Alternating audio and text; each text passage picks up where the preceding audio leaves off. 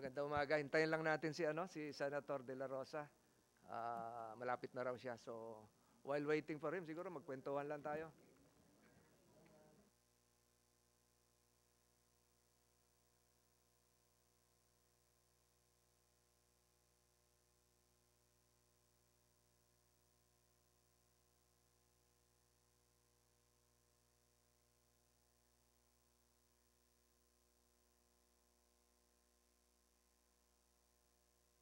Alba, tiga Batangas ka rin?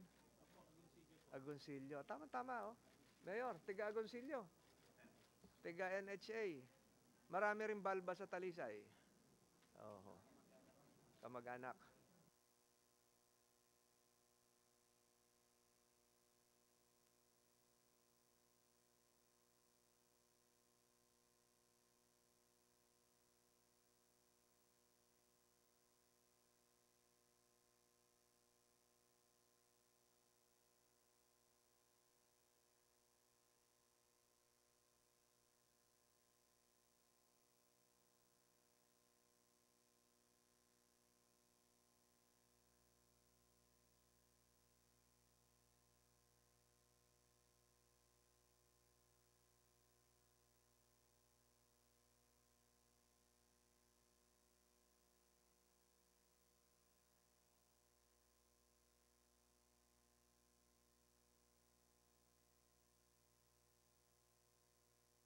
Distancer ng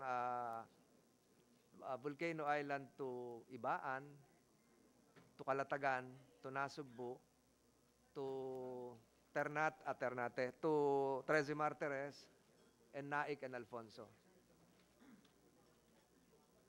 Anybody from the Department of Agriculture? Wala pa, Agriculture. DSWD? Wala. Coast Guard? Yes, sir. Hintay lang natin si Senator Bato, malapit na.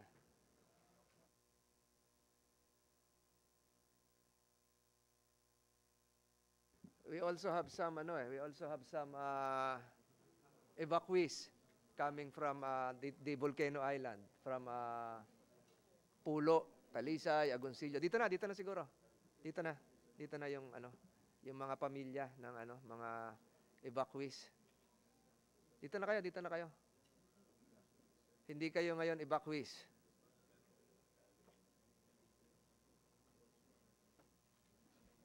Can we get their names?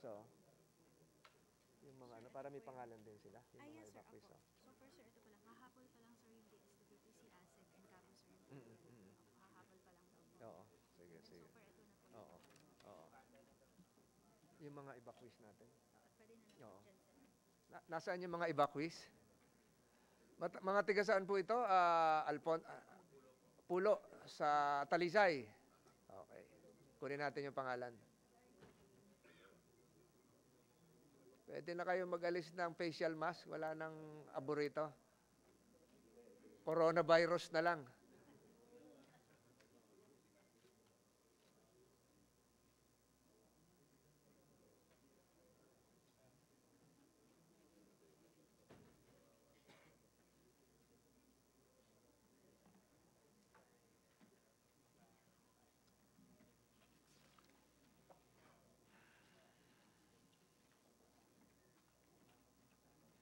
Sir, sila po yung i-acknowledge. Oo. Hindi, dire-diretso na yun, no? Okay, sige, sir. Oo.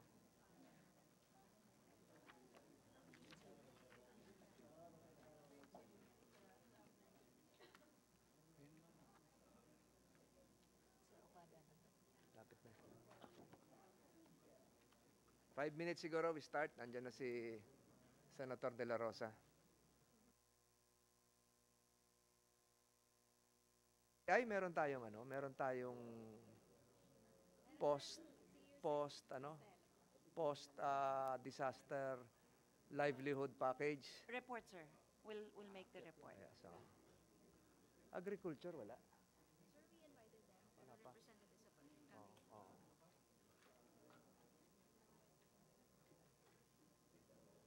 Director Rowena Dineros, kayo po yung pinadala ni Secretary Del Rosario. So you have a presentation to make, ano? Yes, so more or less, okay na tayo. O General Danao, nandyan si Vice Mayor, ah. Ha? Bati na kayo.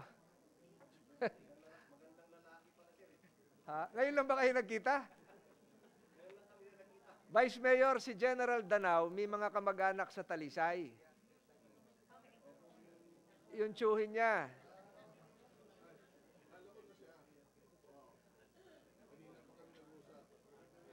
Ayun. So, okay na. Ha?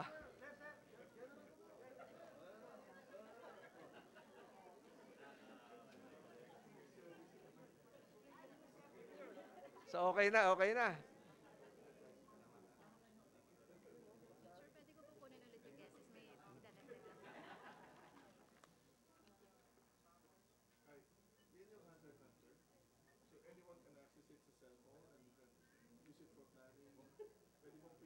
But in terms of distance from the Volcano Island to Ibaan,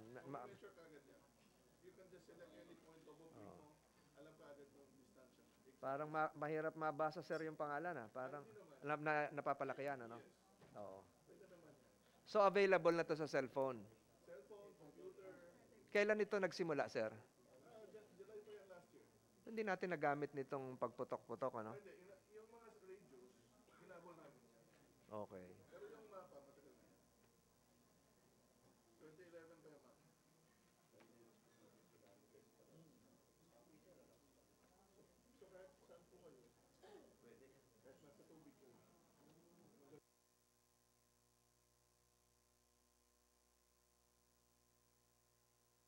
Yung mga mayors natin, meron pala kayo nito?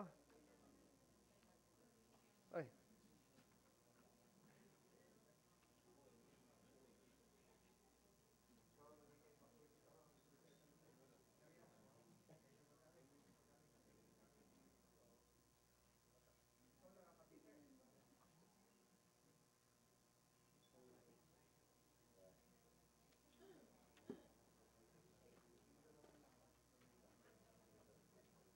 So, sir, from Volcano Island to Ibaan, ilang kilometro?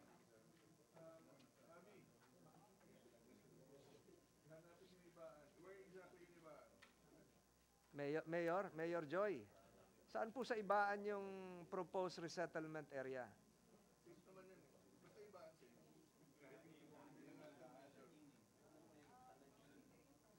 Think sa Malainin will be preferably better. And the Which is after the right side ng Star Toll. So, along the highway? Hindi po sir, meron pong papasok po yon na ginawa po ang province na parang access. Ilang hektarya po yun, sir? the province has 35 hectares, sir. 35. Yes, sir.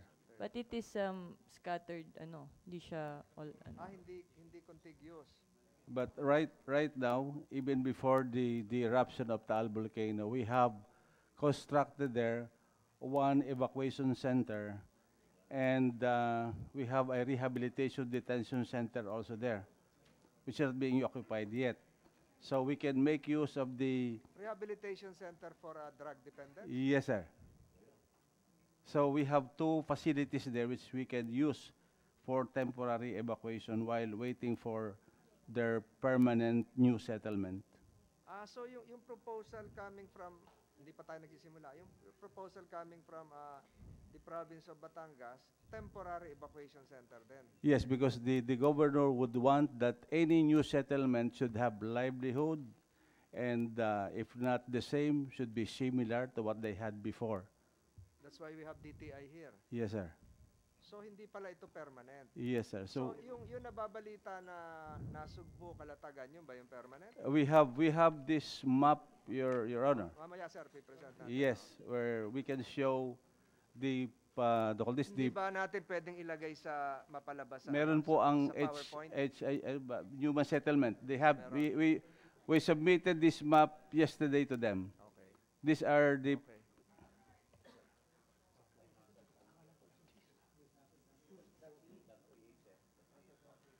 So good morning. Ready ka na? Teka,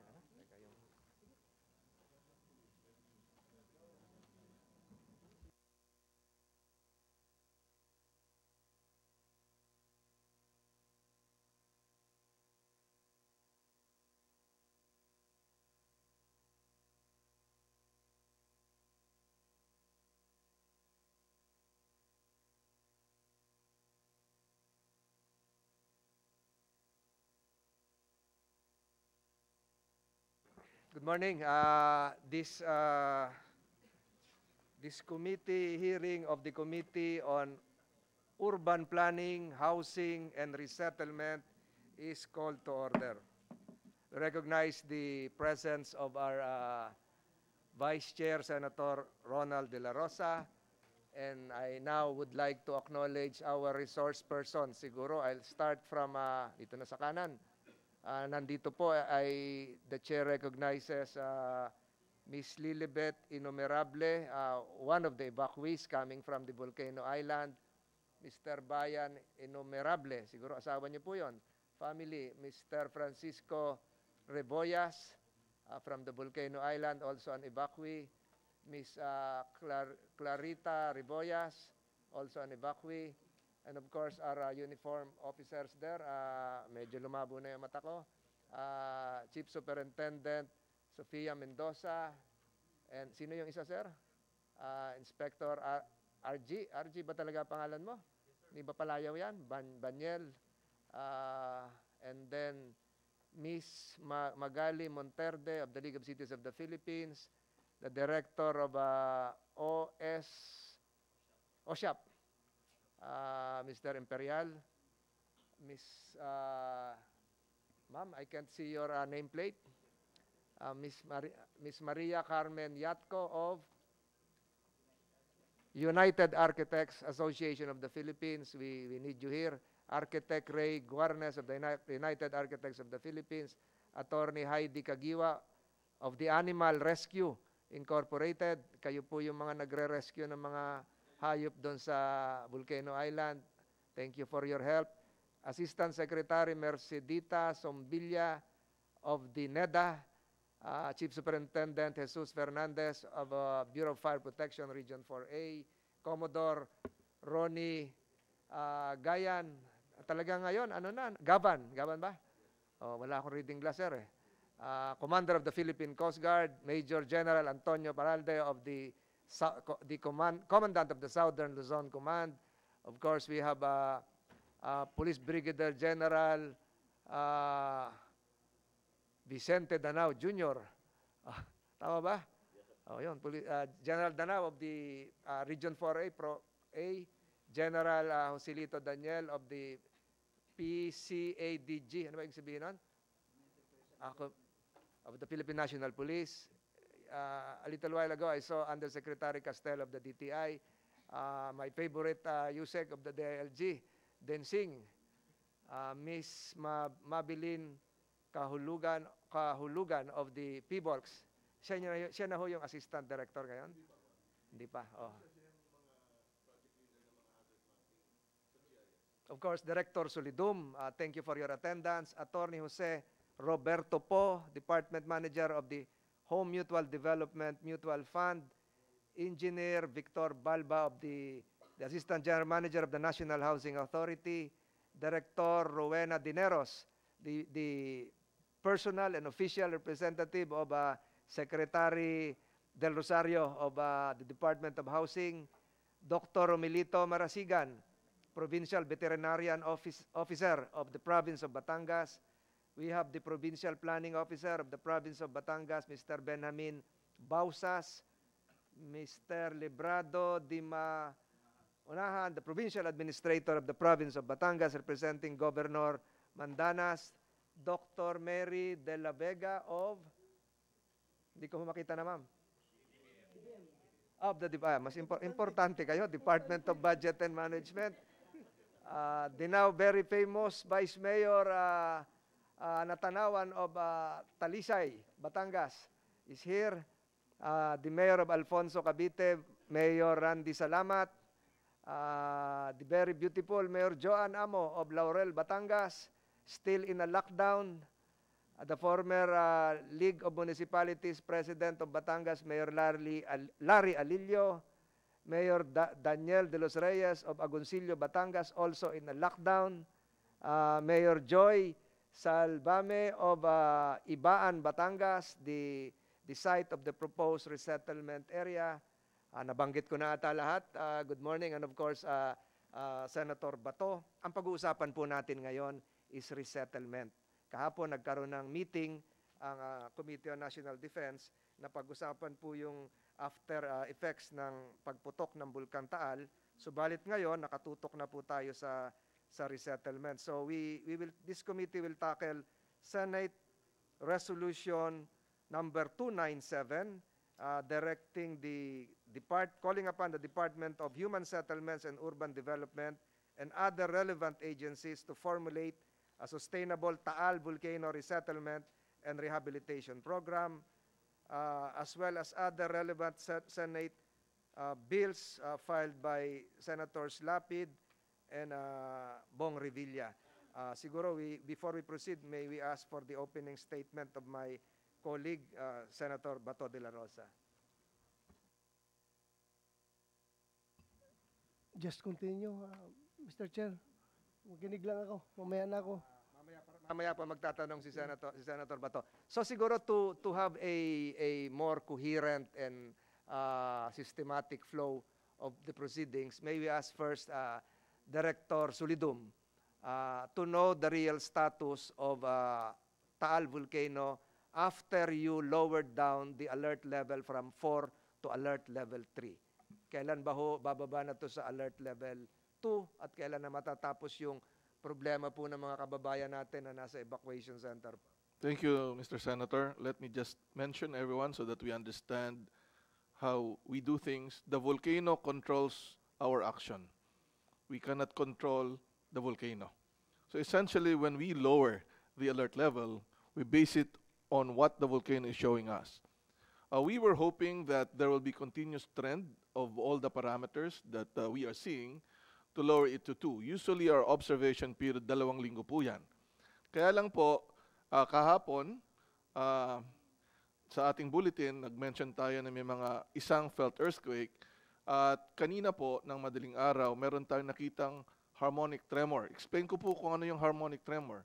Ito po yung nakita natin ng alas 2 ng hapon, nung linggo, na nagpapahiwatig sa amin na umaakit yung magma. Kaya kami, after raising it to 2, nag-raise kami sa 3 kaagad. Tumawag ako kay Lito and kay Yusik Halad. And the harmonic tremor is an indication na may umaakit pang magma. And because of that, we cannot say that the volcano is really lowering. Although yung bilang ng ibang quakes ay bumababa, actually mas mataas po ang bilang ng earthquake for the past 24 hours than the previous one. So we will maintain the alert level 3 kasi kumikilos pa yung magma. At yung pong magma na isinabog nung January 12 to 13, may porsyento lang po siyang inilabas. Around 30 million cubic meters out of 80 million cubic meters. 70%? 3 out of 8. No? So kailangan ilabas ho lahat? Hindi naman lahat. But ang problem was, during the height of the explosion, marami pong naramdamang paglindol sa buong Batangas, iba sa Cavite, Tagaytay. Ito po yung pag-akyat ng bagong magma na nagsimula po sa bandang Balayan Bay and Lemery na may lalim na 20 kilometers.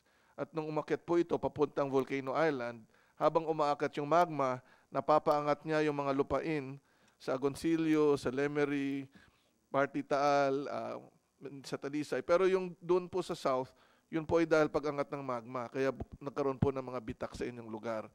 At pagkatapos naman ng pag-akyat, parang na-stretch na yung Taal Lake, lumapad yung Taal Lake, kaya bumaba yung tubig. No? Kaya nawala ng tubig ang Pansipit. So yun po yung indication natin ng umaakyat na magma at umabot na po iyan. No? After a week, sigurado na kaming nandun na sa ilalim. So, parang at this moment, parang picture, ano? At this moment, yung magma ay nandun sa around 5 kilometers. Parang nag-park muna siya. At yun po yung binabantayan natin kung ano pang ikikilos nito kasi... Sir, in layman's term, nag-park 5 kilometers, ibig sabihin, 5 kilometers sa below, ilalim? Oo, below the crater. So kailangan umakyat siya, lumabas siya? Hindi naman kailangan. Ang tanong kasi kung ano yung condition, so ito po ang posibleng mangyari. Tumigil na lang sana siya. Pwede pang bumaba, hindi na? Hindi, nandun na siya, hindi na siya bababa. Pwedeng mag-solidify kasi partly molten po yan, pwedeng maging solido. Pero matagal po yung process. Pwede siyang mag-park, pahina na yung activity. But at some point, hirap uli siya. Ngayon, ang tulad po nung nangyari nung linggo, pag nagkaroon lang ng steam-generated explosion, yung usok pong lumalabas ngayon, nakikita po namin nagpapakulo siya ng tubig sa ilalim. Alam namin yung signal. Ang naging problema nung linggo, nung sumabog siya, tinanggal niya yung takip. So, para pong nagpaluluto ng kanin.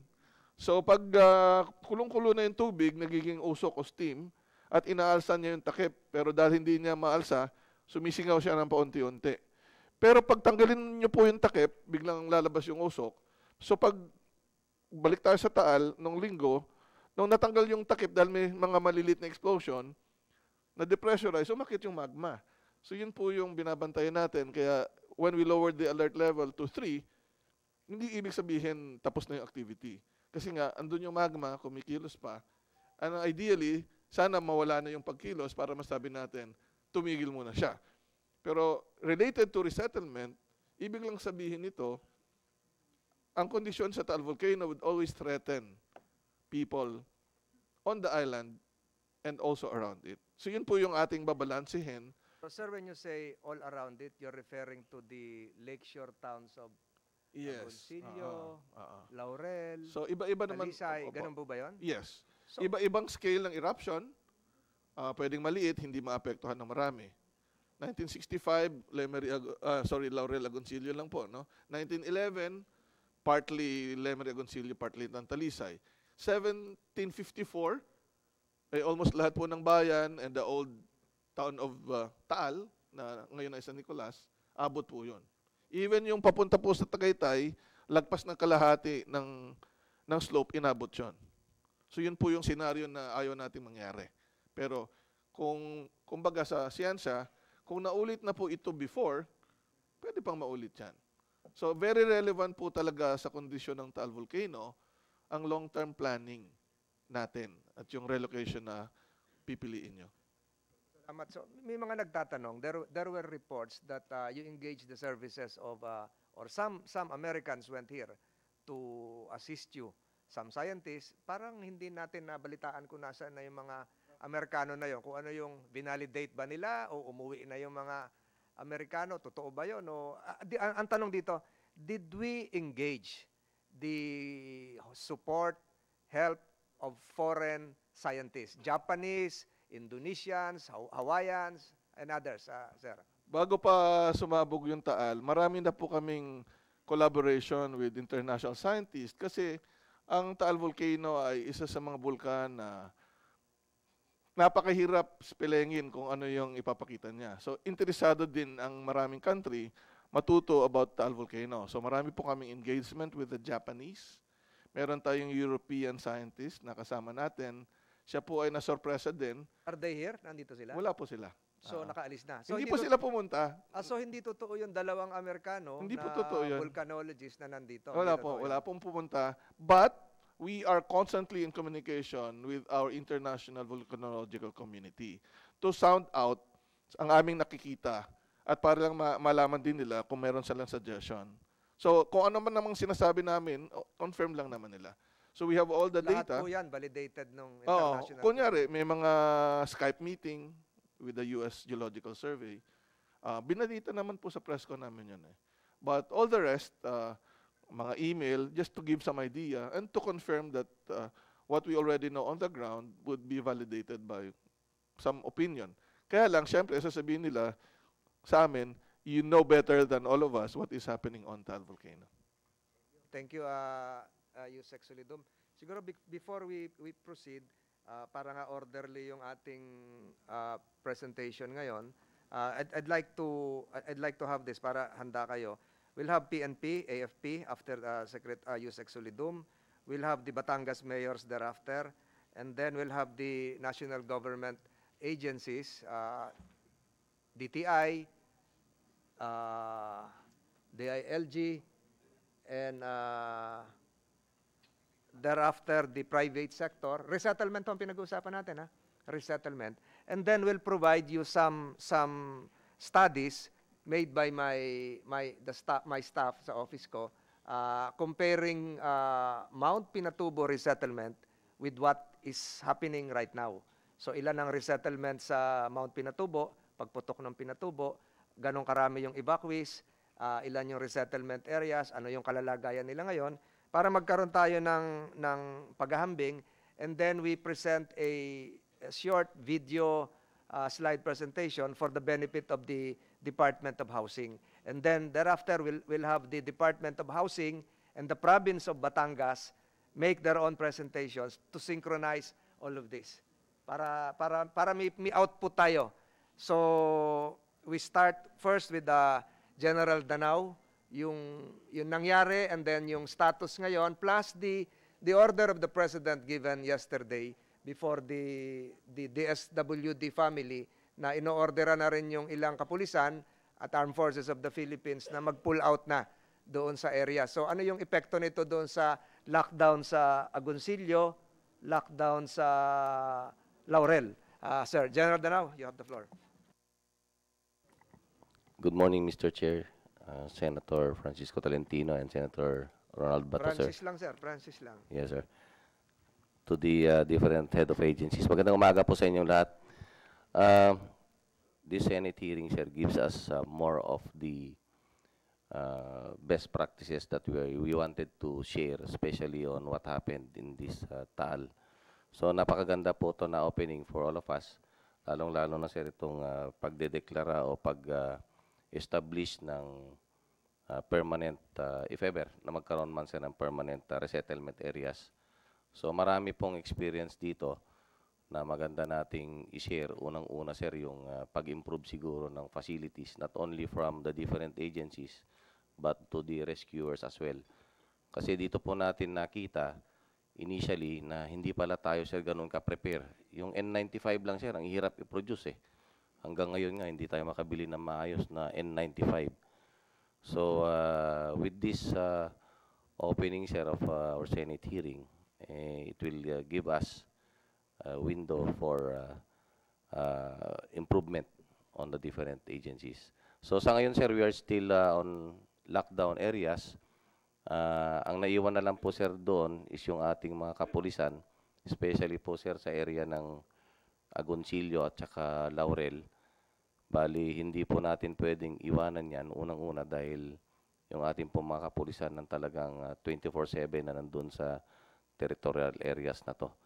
So, as of now, we still have about 6 barangays, sir, na hindi pa natin pwedeng i-declare na open. Kasi hanggang ngayon, sir, yung Saan area lugar, sir, General, yon yung 6 barangays? ito po, sir, yung sa Agoncillo, Barangay Binibinwang,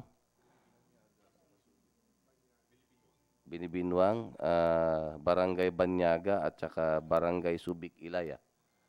Sa Agoncillo po yan, sir. And sa area naman, sir, ng Laurel is Barangay Gulod, Barangay Buso-Buso, at saka Barangay Bugaan East. Ito, sir, yung mga, hanggang ngayon, sir, napakakapal pa, sir, ng alikabok dyan. Considering na yung area kasi, sir, hindi pa, sir, na talagang naano ng ulan. Sir, if I may interrupt you, yung nabanggit na 10 barangay dati to, eh. So, natira na lang ngayon, 6 na barangay sa Laurel at sa Agoncillo. Doon sa panukalang magkaroon ng no man's land. Kasama ba ito, Direct Yusek Solidum? Itong 6 na barangay sa Agoncillo, sa Laurel, doon sa kasama doon sa Volcano Island na hindi dapat tirahan na? Para maliwanag po tayo. Nandito yung mga mayors ngayon. Para alam din nila. Alam po nila hindi kasama yon. Ang talagang matagal na nilang alam, yung permanent danger zone, ay yung Volcano Island lamang. So, yung sinasabi ni General, hinihintay lang natin na maalis yung abo, gumanda yung panahon, pwede nang balikan ulit. Saka mag-lower ng alert. Mag-lower. And you're saying, pag nag-alert level 2, pwede nang bumalik dun sa 6 na barangay? Yan po yung contingency plan procedure na ginawa natin, ginawa ng Batangas Province with consultation sa atin, sa FIVOX DOST. Yun po yung procedure. Nandito pala si Lito Castro. Dito ka na po para may kakampi yung mga tiga Batangas doon. So, okay sa inyo yon, Mayor, ano? Okay sa inyo yon. Hinihintay lang natin yung alert level 2 para pagbaba, makakabalik na doon. Go ahead, General, go ahead. Sige. At yung mga residente doon, alam naman nila, marami na pong seminar doon sa lugar na yon para ipaalala sa kanila yung pinakamalapit na mga barangay, delikado talaga sa Kailan po island. nag-seminar? Ay, last year lang, marami. Nag-evacuation drill nga yung ibang mga barangay dyan, eh. Go ahead, sir. Go ahead, General. Mr. Chair. Senator De La Rosa is recognized. Uh, Gerald, now, I just would like to know, where are you getting your orders? Which is which? Ano yung lockdown? Anong hindi? Anong pwede? Is there a committee giving you orders or you decide on your own? Paano ba? Paano nyo? Yes, sir. We have a collective body, sir. Yung tinatawag nating Provincial Disaster Risk Reduction Management Office. So, doon po, sir, tayo nagde-depend.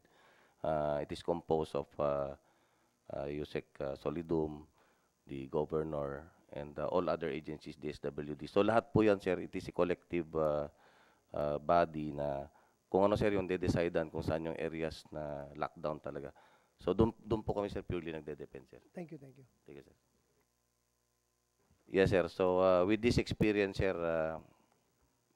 we just hope, sir, na ma-improve natin nga, sir, yung ating mga equipment.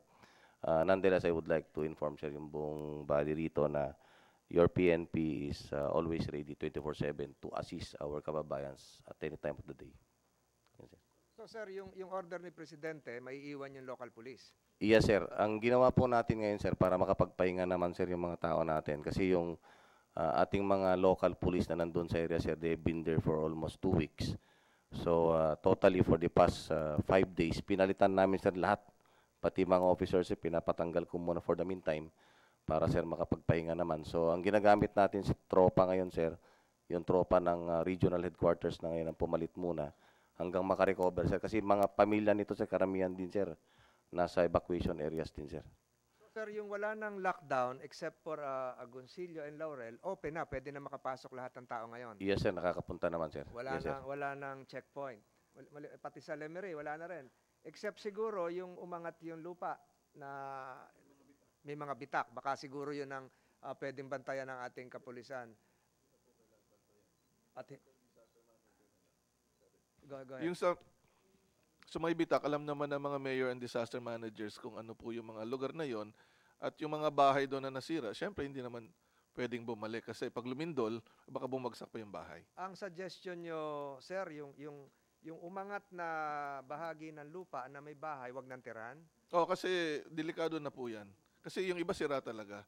So, ang suggestion namin, tulad sa recommendation sa mga fault, gumagalaw po yan pag merong activity ang Taal Volcano. At kung may lindol na malakas, tulad po nung April 2017 po ba, di ba, sa Mabini, gagalaw po yan. Pero not necessarily, siya talaga yung gumagalaw para magdulot ng earthquake. Nagre-responde lang siya. So, tulad dito sa may Muntinlupa area na may pagbitak nung una pa, ang suggestion namin dyan, iwasan at least 5 meters. Kasi sayang din yung... Kahit private property. Mamaya, I'd like to acknowledge the presence of the LRA, Land Registration Authority Officer of Batangas, Attorney Marasigan. Mamaya tatanungin ka namin, representing the LRA Administrator. And one more, we have visitors from Pasig Catholic College na nanonood sa likod. So, ang suggestion nyo, aside from the Volcano Island, lahat nung nagbitak, wag nang tiran? Well, nasa kanila po yung desisyon. So, Kasi, LGU na yon. opo. Maliwanag po, LGU na. LGU yun kasi ito rin yung recommendation natin sa ibang bahagi ng Southern Metro Manila na nabibitak dahil bumabagsak yung lupa. Na at least 5 meters ang ating buffer zone. Sayang kasi yung pag-ayos mo ng bahay, masisira din. So, decision na rin po ng LGU at nung may-ari yan. Pero buhay po ang nakasalalay dyan. Ha? Kailangan nilang maisip yun. Delikado po sa kanila yan. I think you should also make the proper recommendation to DPWH kasi may mga karsada at tulay na umangat-angat na eh. Yun din po ang sinabi namin nung nag-briefing po ako kay Governor Mandanas nung Sabado ng hapon bago namin i-lower yung alert levels. Sabi namin, pwedeng ayusin yung mga kalsada pero dapat lagyan ng marka para hindi malimutan na yung lugar na yun ay parating magka-crack kung Yung sakaling sabihin ng activity. ayusin, fill upan lang yung bitak. O pwede namang i-concrete nila pero they have to have a mark na doon yung fissure. Baka malimutan kasi at pag nagkaroon ng activity, baka may mabilis na pagtakbo, baka mag-aksidente pa. Pag gumalaw yun. Hindi naman lagyan ng humps. Kahit mag-humps po kayo, mas lalaki yung humps pag Biro lang yan, biro lang na-displace. yun. Yusek, kasi malungkot na yung iba. Maraming salamat sa presentation, General Danao. We'd like to commend the Regional Director of PNP Pro 4. Isa po sila sa mga unang sumaklolo ang PNP. Kung wala po siguro, malaking problema natin. Pati yung clean-up operations, the following day, January 13, yun po yung pinagsama natin yung pwersa ng DPWH, si Yusek Yabot at PNP. So napakaganda, yung PD ng Batangas at PD ng Cavite, napadali po natin yung paglilinis ng lansangan. So we commend General Danao for that. Yes sir, another, Yusek. Bago ko lang malimutan, na sinabi ko rin kay Governor ito, at nandito naman yung mga mayor, kung maglilinis po ang sino man, sana mamigay muna ng mga sako para isilid yung mga abo doon, kasi pag ilalagay mo lang sa gilid, mapapad uli ng hangin, sayang lang yung effort, saka delikado sa kalusugan. So, marami pong pwedeng gawin na tulong sa mga tao. Pwede nilang bilhin yung abo para magamit sa hollow blocks. We'll ask o DTI fertilizer. mamaya kung ano Importante yung po pwedeng yan. paggamitan. So, anything more, General Danao? So, thank you, sir. We commend you for the efforts done and continues to be done up to this day. Si General Parlade of the Southern Luzon Command. General, ano yung epekto nung announcement ni Presidente kahapon na pull out muna yung units ng Armed Forces of the Philippines, lalong-lalo na doon sa mga lockdown areas? Good morning, Mr. Chair, members of the committee. Actually po, we are in constant coordination with the Philippine National Police. From the very beginning, we made it a point that we are going to move as one team together. Kaya lang merong instruction from our Commander-in-Chief. So I told General Danao, we'll still be here. Medyo mag-pull back lang ng konti, but we are ready to assist the Philippine National Police in case na hindi kaya Sir, ng... pull back would mean? We'll just be in... Hindi sir, hindi. Hindi namin pwedeng iwanan kasi level 3 pa rin tayo eh. But we are in a safe distance. Ayaw niya lang na... Yes sir, yes sir. Yung madaling maka-assist kami doon sa Philippine National Police. Efforts, General, yung sa pagbabalik ng mga evacuees galing sa evacuation center na ihatid uli sila sa bahay? Yes sir, yung assistance na yan, transportation assistance, that's being provided by the armed forces also. So, mamaya tatanungin ko yung mga evacuees natin. Wala naman siguro reklamo sa AFP. We also commend you for a job well done. Pagputok pa lang, Senator De La Rosa, nandun na rin ang ano. Siguro alam nung AFP na puputok, nandun na kagad sila eh. Bago pumutok. Hindi ko alam kung bakit kayo nandun na nung pagputok, sir. Yes sir, actually when the eruption occurred, the brigade commander is doing his rounds dun sa area. So nung pumutok na nga at may nakita ng mga abo, so nag-decide siya to go down, go back to Lemery area and then inspect kung ano ba ito, anong effect nito, and then immediately nagkaroon ng communication with PHIVOLCS and the other experts para mabigyan ng advice. So on that very first hour, actually, may mga may mga transportation na inutusan na mag-move palapit doon sa affected areas for the evacuation of victims. Kaya pala nauna pa kayo. Congratulations, sir. So, on a policy point, will you be, are you willing to have although we observe a chain of command, a recommendation coming from the Southern Luzon Command to involve the engineering brigade insofar as the resettlement efforts would be concerned? Kasi yung kasundaluhan natin, mabibilis na mga engineers ito at may mga kagamitan. Will you recommend that we involve the Army Engineering Brigade, General? Definitely, sir. Definitely. In fact, right now, your engineering battalions are already involved in the construction of latrines, kung ano pang pwedeng itulong dun sa mga evacuation center. And if we need more engineering units, we can always request to our engineering battalions of the Navy, Air Force, and the Philippine Army to help in this rehabilitation or redevelopment program. Narinig niyo yun, Mr. Di Maunahan, yung engineering brigade ng Army willing to assist. Siguro yung provincial engineering office ninyo, yung equipment, mas madadagdagan pa kung meron tayong kasunduluhan na tutulong. I-take note mo lang para kay Governor Mandanas. Thank you, sir. Thank you, sir. Any statements coming from General Daniel? Any more, sir? For us, sir, nandito lang kami para sundin kung ano yung pwedeng, kung anong may tutulong namin sa PNP kasi wala talaga dapat na iwanan, sir. Yan ang usapan namin ni RD. Ganon din siguro, General Daniel. Yes, sir. For Police Community Affairs and Development Group, sir, we are more involved on relief operations. and providing some entertainment in the evacuation center, sir. Meron na kayong stress debriefer? Combo, sir. May combo tayo. Combo. So yung mga stress debriefer, meron din kayo, mga trauma specialist, ganon? They go with the health service, sir. They may Okay. medical mission sila. Some of the psychologists go with the medical team. Again, congratulations. Siguro, with the permission of Senator Bato, gusto ko nang pagsabayin ito para mapabilis ng konti. I'll ask Commodore Gavan, Attorney Heidi Kagiwa, and Dr. Romelito Marasigan. Ito po yung mga lumabas na issue noong third day, fourth day. Yung mga hayop, yung mga kabayo, yung mga baboy na naiwan sa baba, apparently, ang sabi nung iba, mahigit, tama ba ako, Dr. Marasigan? Mahigit 3,000 ba kabayo? 2,000 dun sa pulo. Babago mo sagutin. So, itong mga animal rescue groups gustong i-rescue.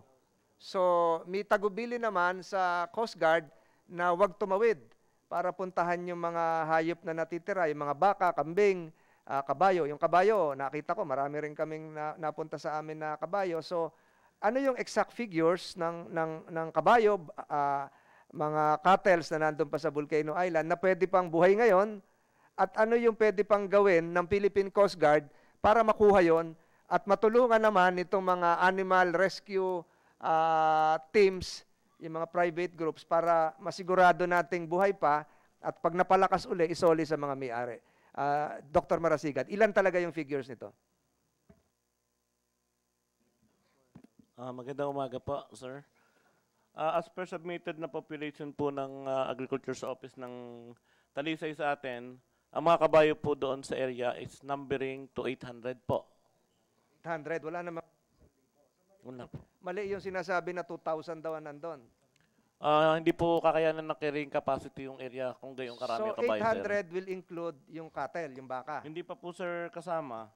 Ang baka po sa area ng Volcano Island, around 228 po lahat. So, 1,000 nga. Opo, Pati kasama baka po at yung kabayo. Yes, sir. 1,000. Yes, sir. Opo. Ayan, baboy.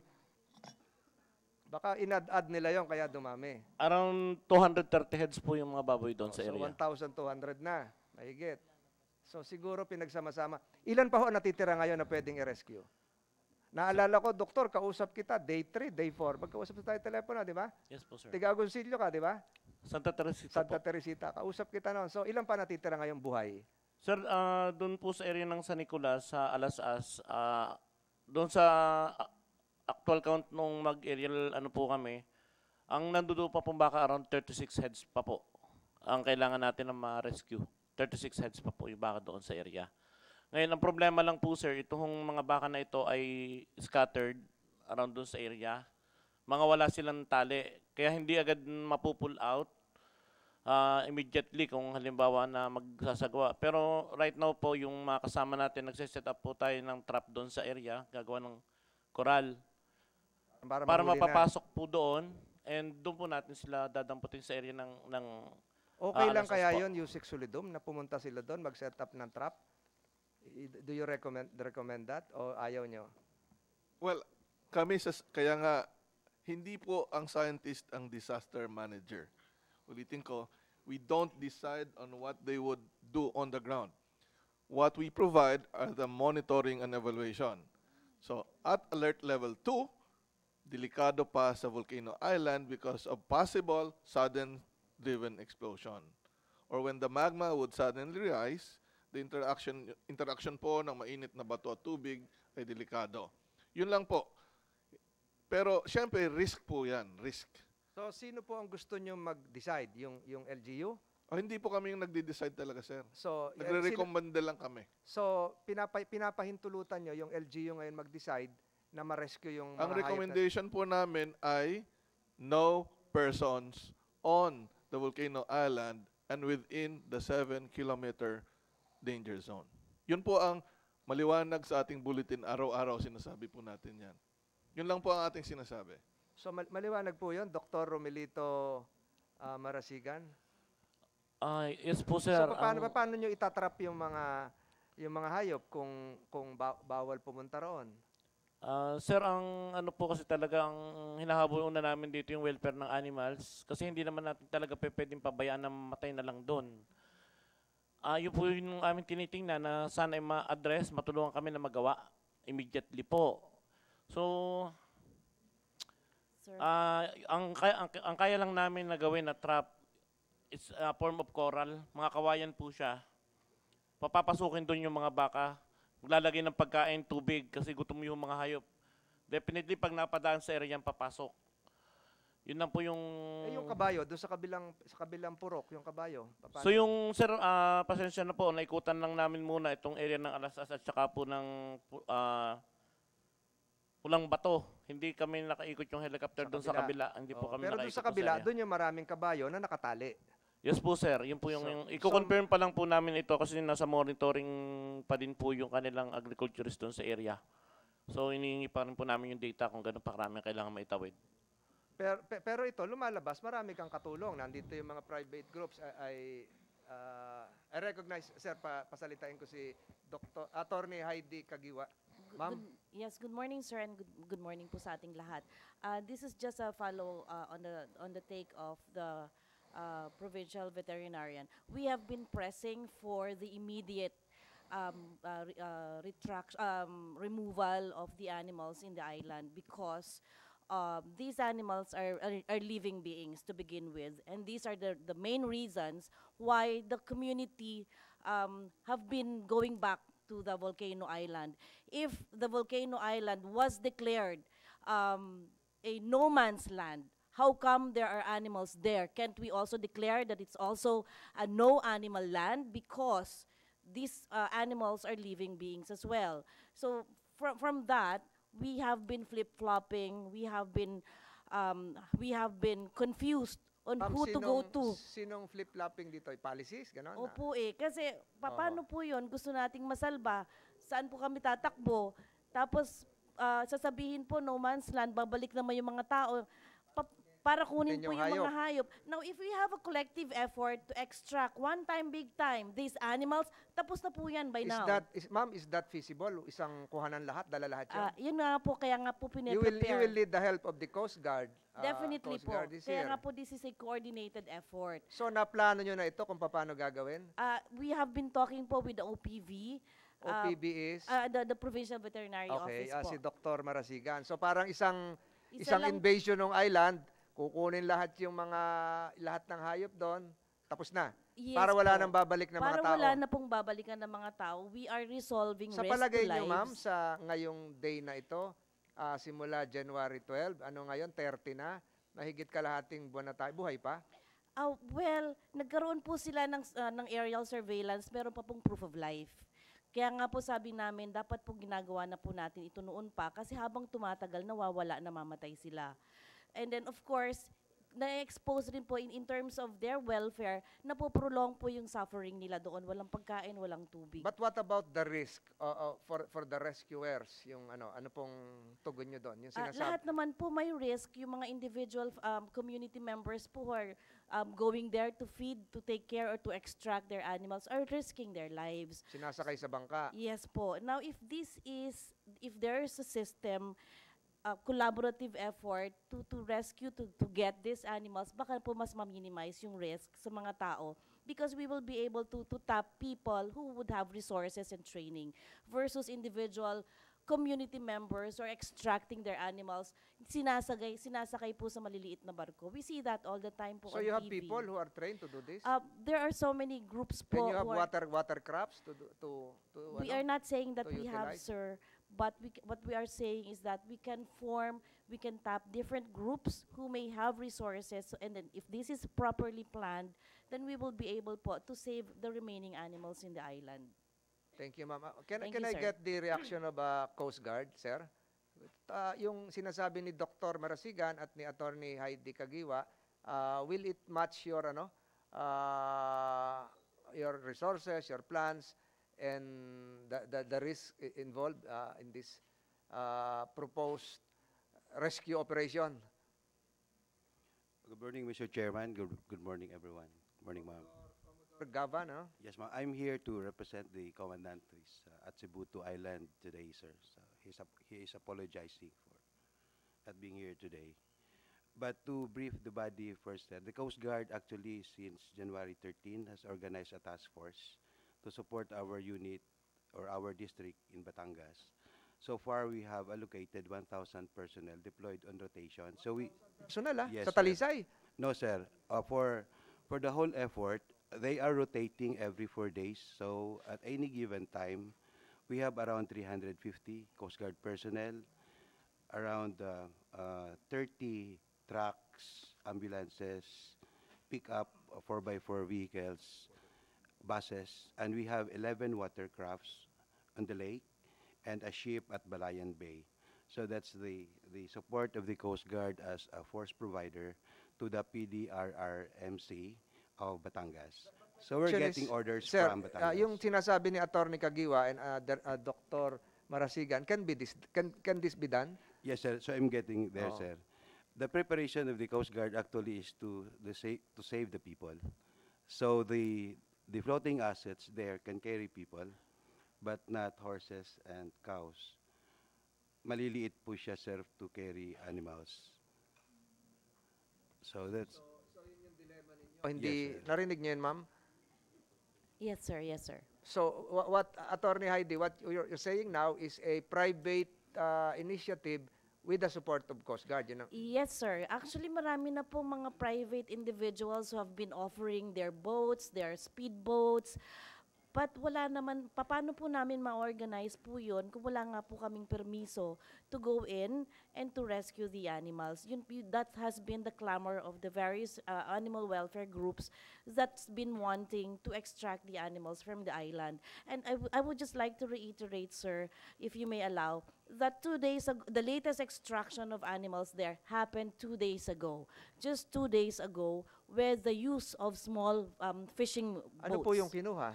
Kinuha po doon isang cattle po.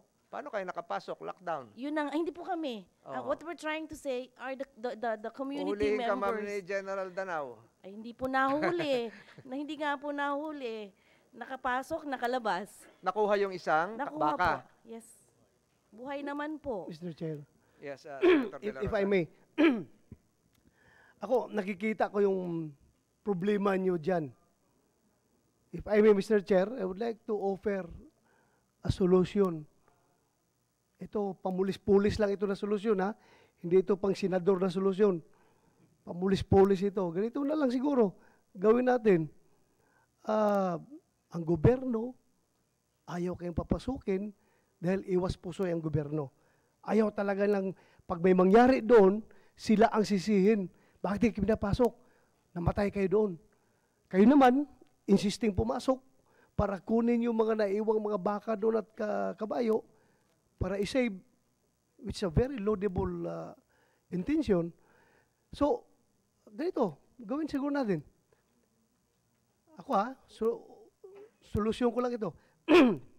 How about, papirmahin natin sila ng waiver na kung may matay kayo doon sa isla, may mangyari sa inyo, huwag niyo sisihin ang gobyerno. Pero, hindi kayo haharangan na Coast Guard ng PNP na pumunta doon para isave yung mga kabayo. One time, big time, mag-ready kayo kung kailan kayo ready with your mga barko o boats, ganon. One time, big time, pag medyo maganda yung buga ng bulkan, medyo tahimik, sabihin natin, sige, pirma kami, papasukin nyo kami, mga ilang oras. One time, big time operasyon, pak, withdraw ka agad. So, walang sisihan kung anong mangyari. Pirma kayo ng waiver, sige. Kung may mangyari sa amin doon, walang gobyerno, hindi namin sisihin ang gobyerno. Ito simple solution to a quite complicated problem. Pamulis lang ito na solusyon. Kaya nyo? Mr. Chair. Yes, sir. Then Thank you so much, sir, for that papulis-pulis. It's foolish, but it can be a solution. My reaction to that, sir, if I may be allowed to. To begin with po, hindi lang naman na po kaming mga private groups ang nagre-risk na ng aming buhay pumasok doon. It also involves the community that has been going back to the Volcano Island. Ang pagsasign po ng waiver, I think for our group, wala pong problema sa amin yan. But for the other groups who has also been there, risking their lives to rescue, baka po hindi rin maging problema yan. Ang hinihingi po namin is a joint collaborative effort with the government, considering may resources kayo, may resources po ang private group, and if it's organized, then we can do something. And we have to take into consideration also the fact na ni-lower down na nga po ngayon ang alert level. So possible, mas less na po ang risk ngayon. So if that can be planned properly, baka naman po pwede. Yun lang naman po ang aming hinihiling. Yun nga, ang pwede naman siguro sila, basta ang importante lang, hindi sila sisihin. Pwede silang tumulong siguro.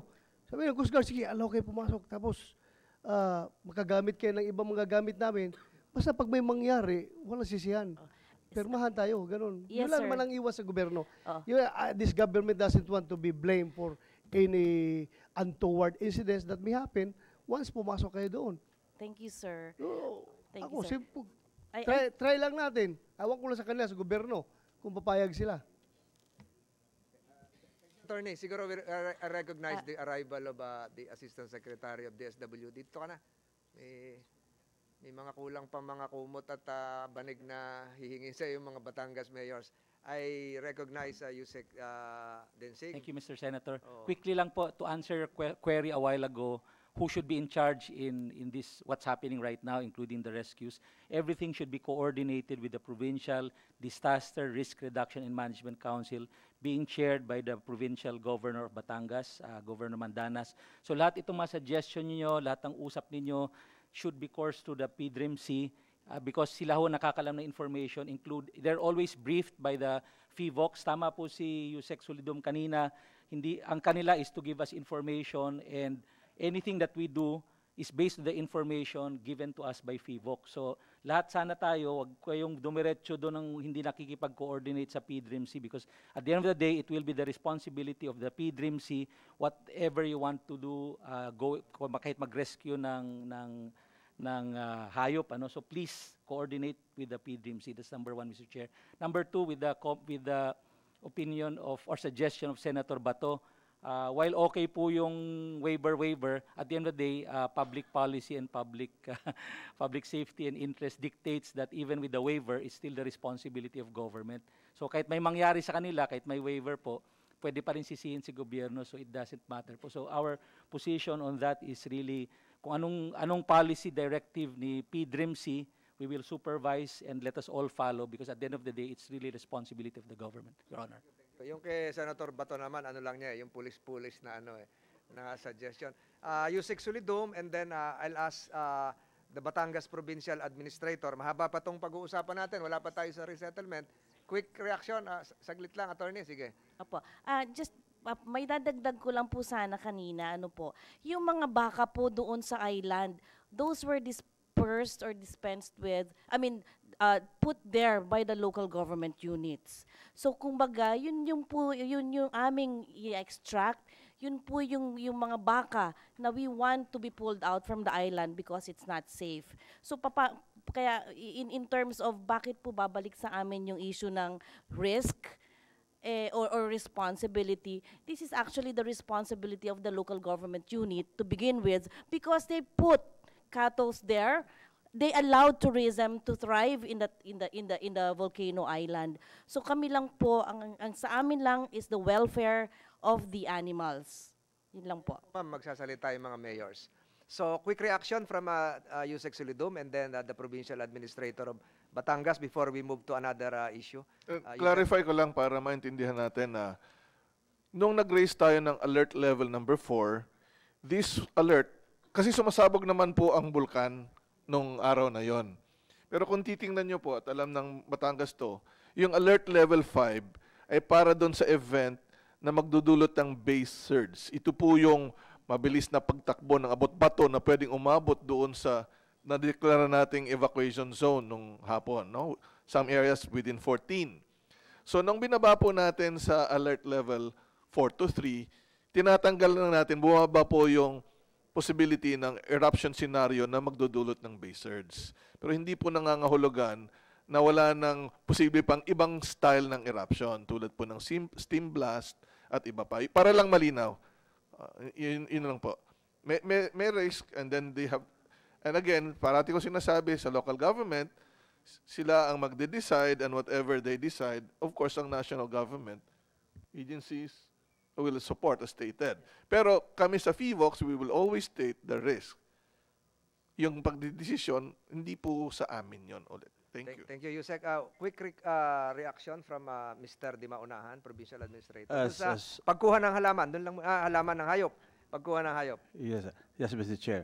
As a matter of policy, we follow the advice and guidance of PBOX.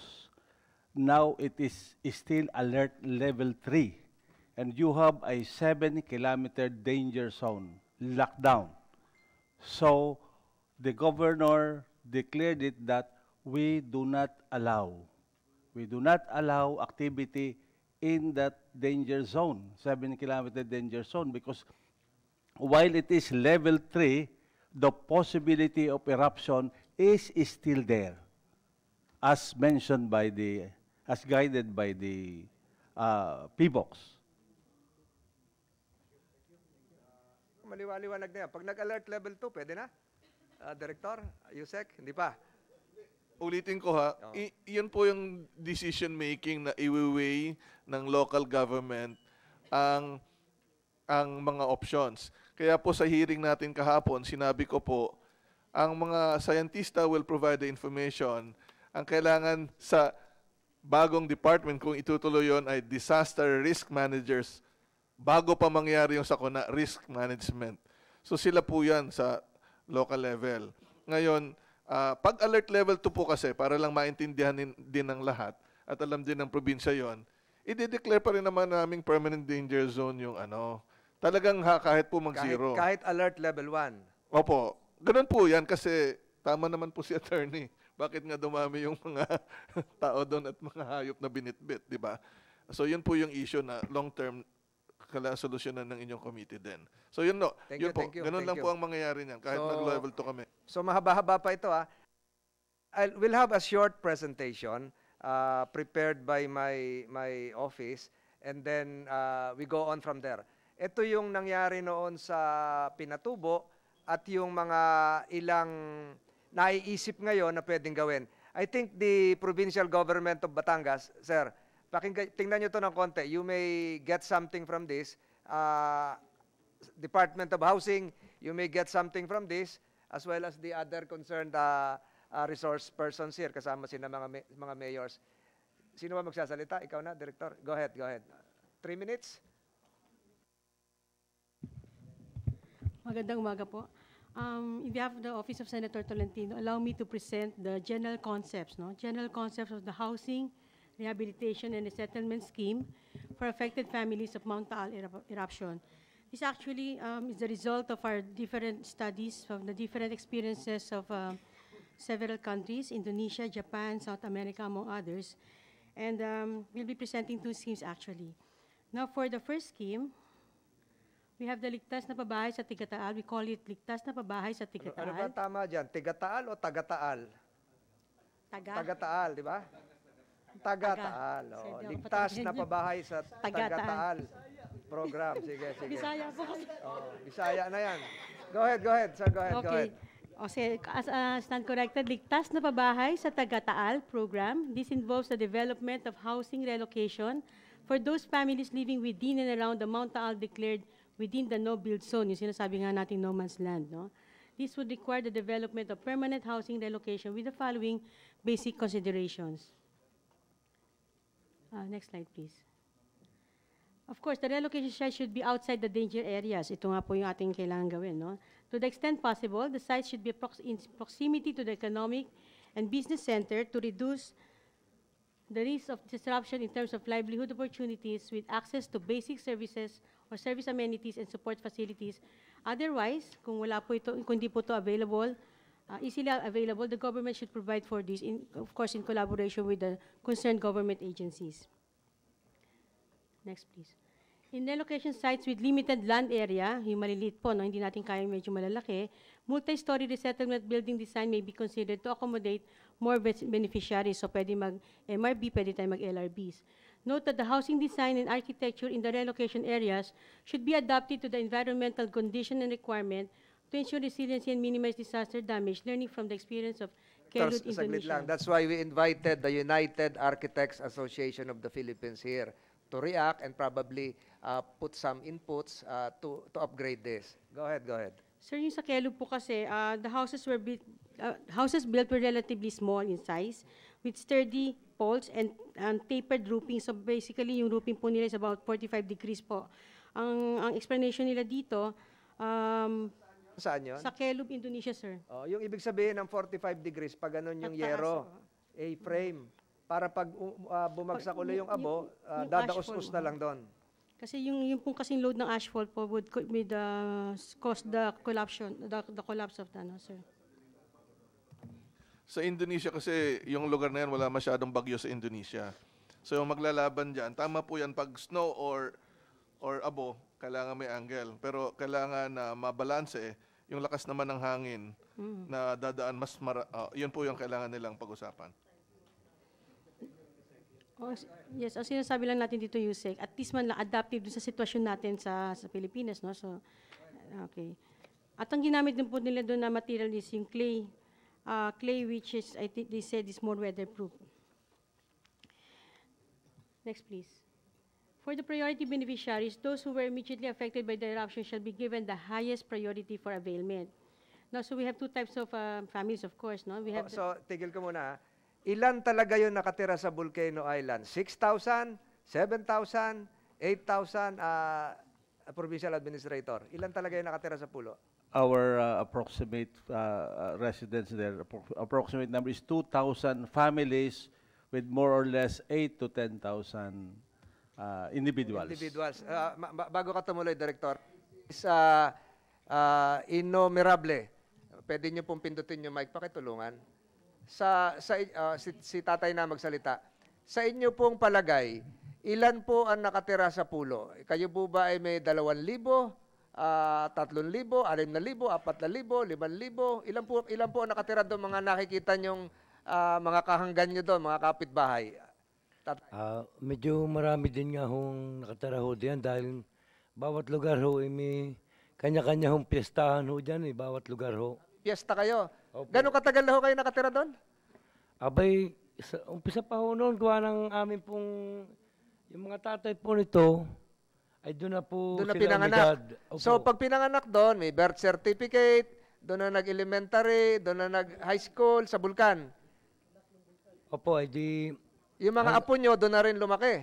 Doon na rin po sila, nag-aaral noon, tapos di lumipat May high school ho doon? May high school? Wala po, hanggang grade 6 lang po. Grade 6. May grade 6. Tapos, may piyesta kayo taon-taon. Opo. May mga television din, ano?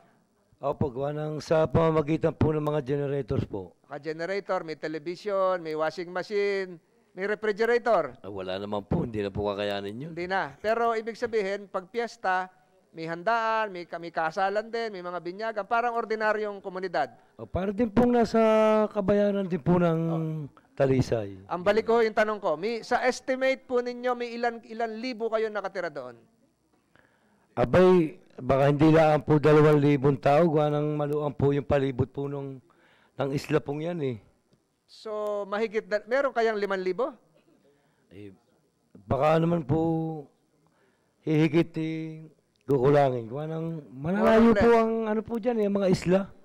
Maraming isla. So, yung mga nag-aalaga ng tilapia, yung mga nagpapasakay ng kabayo.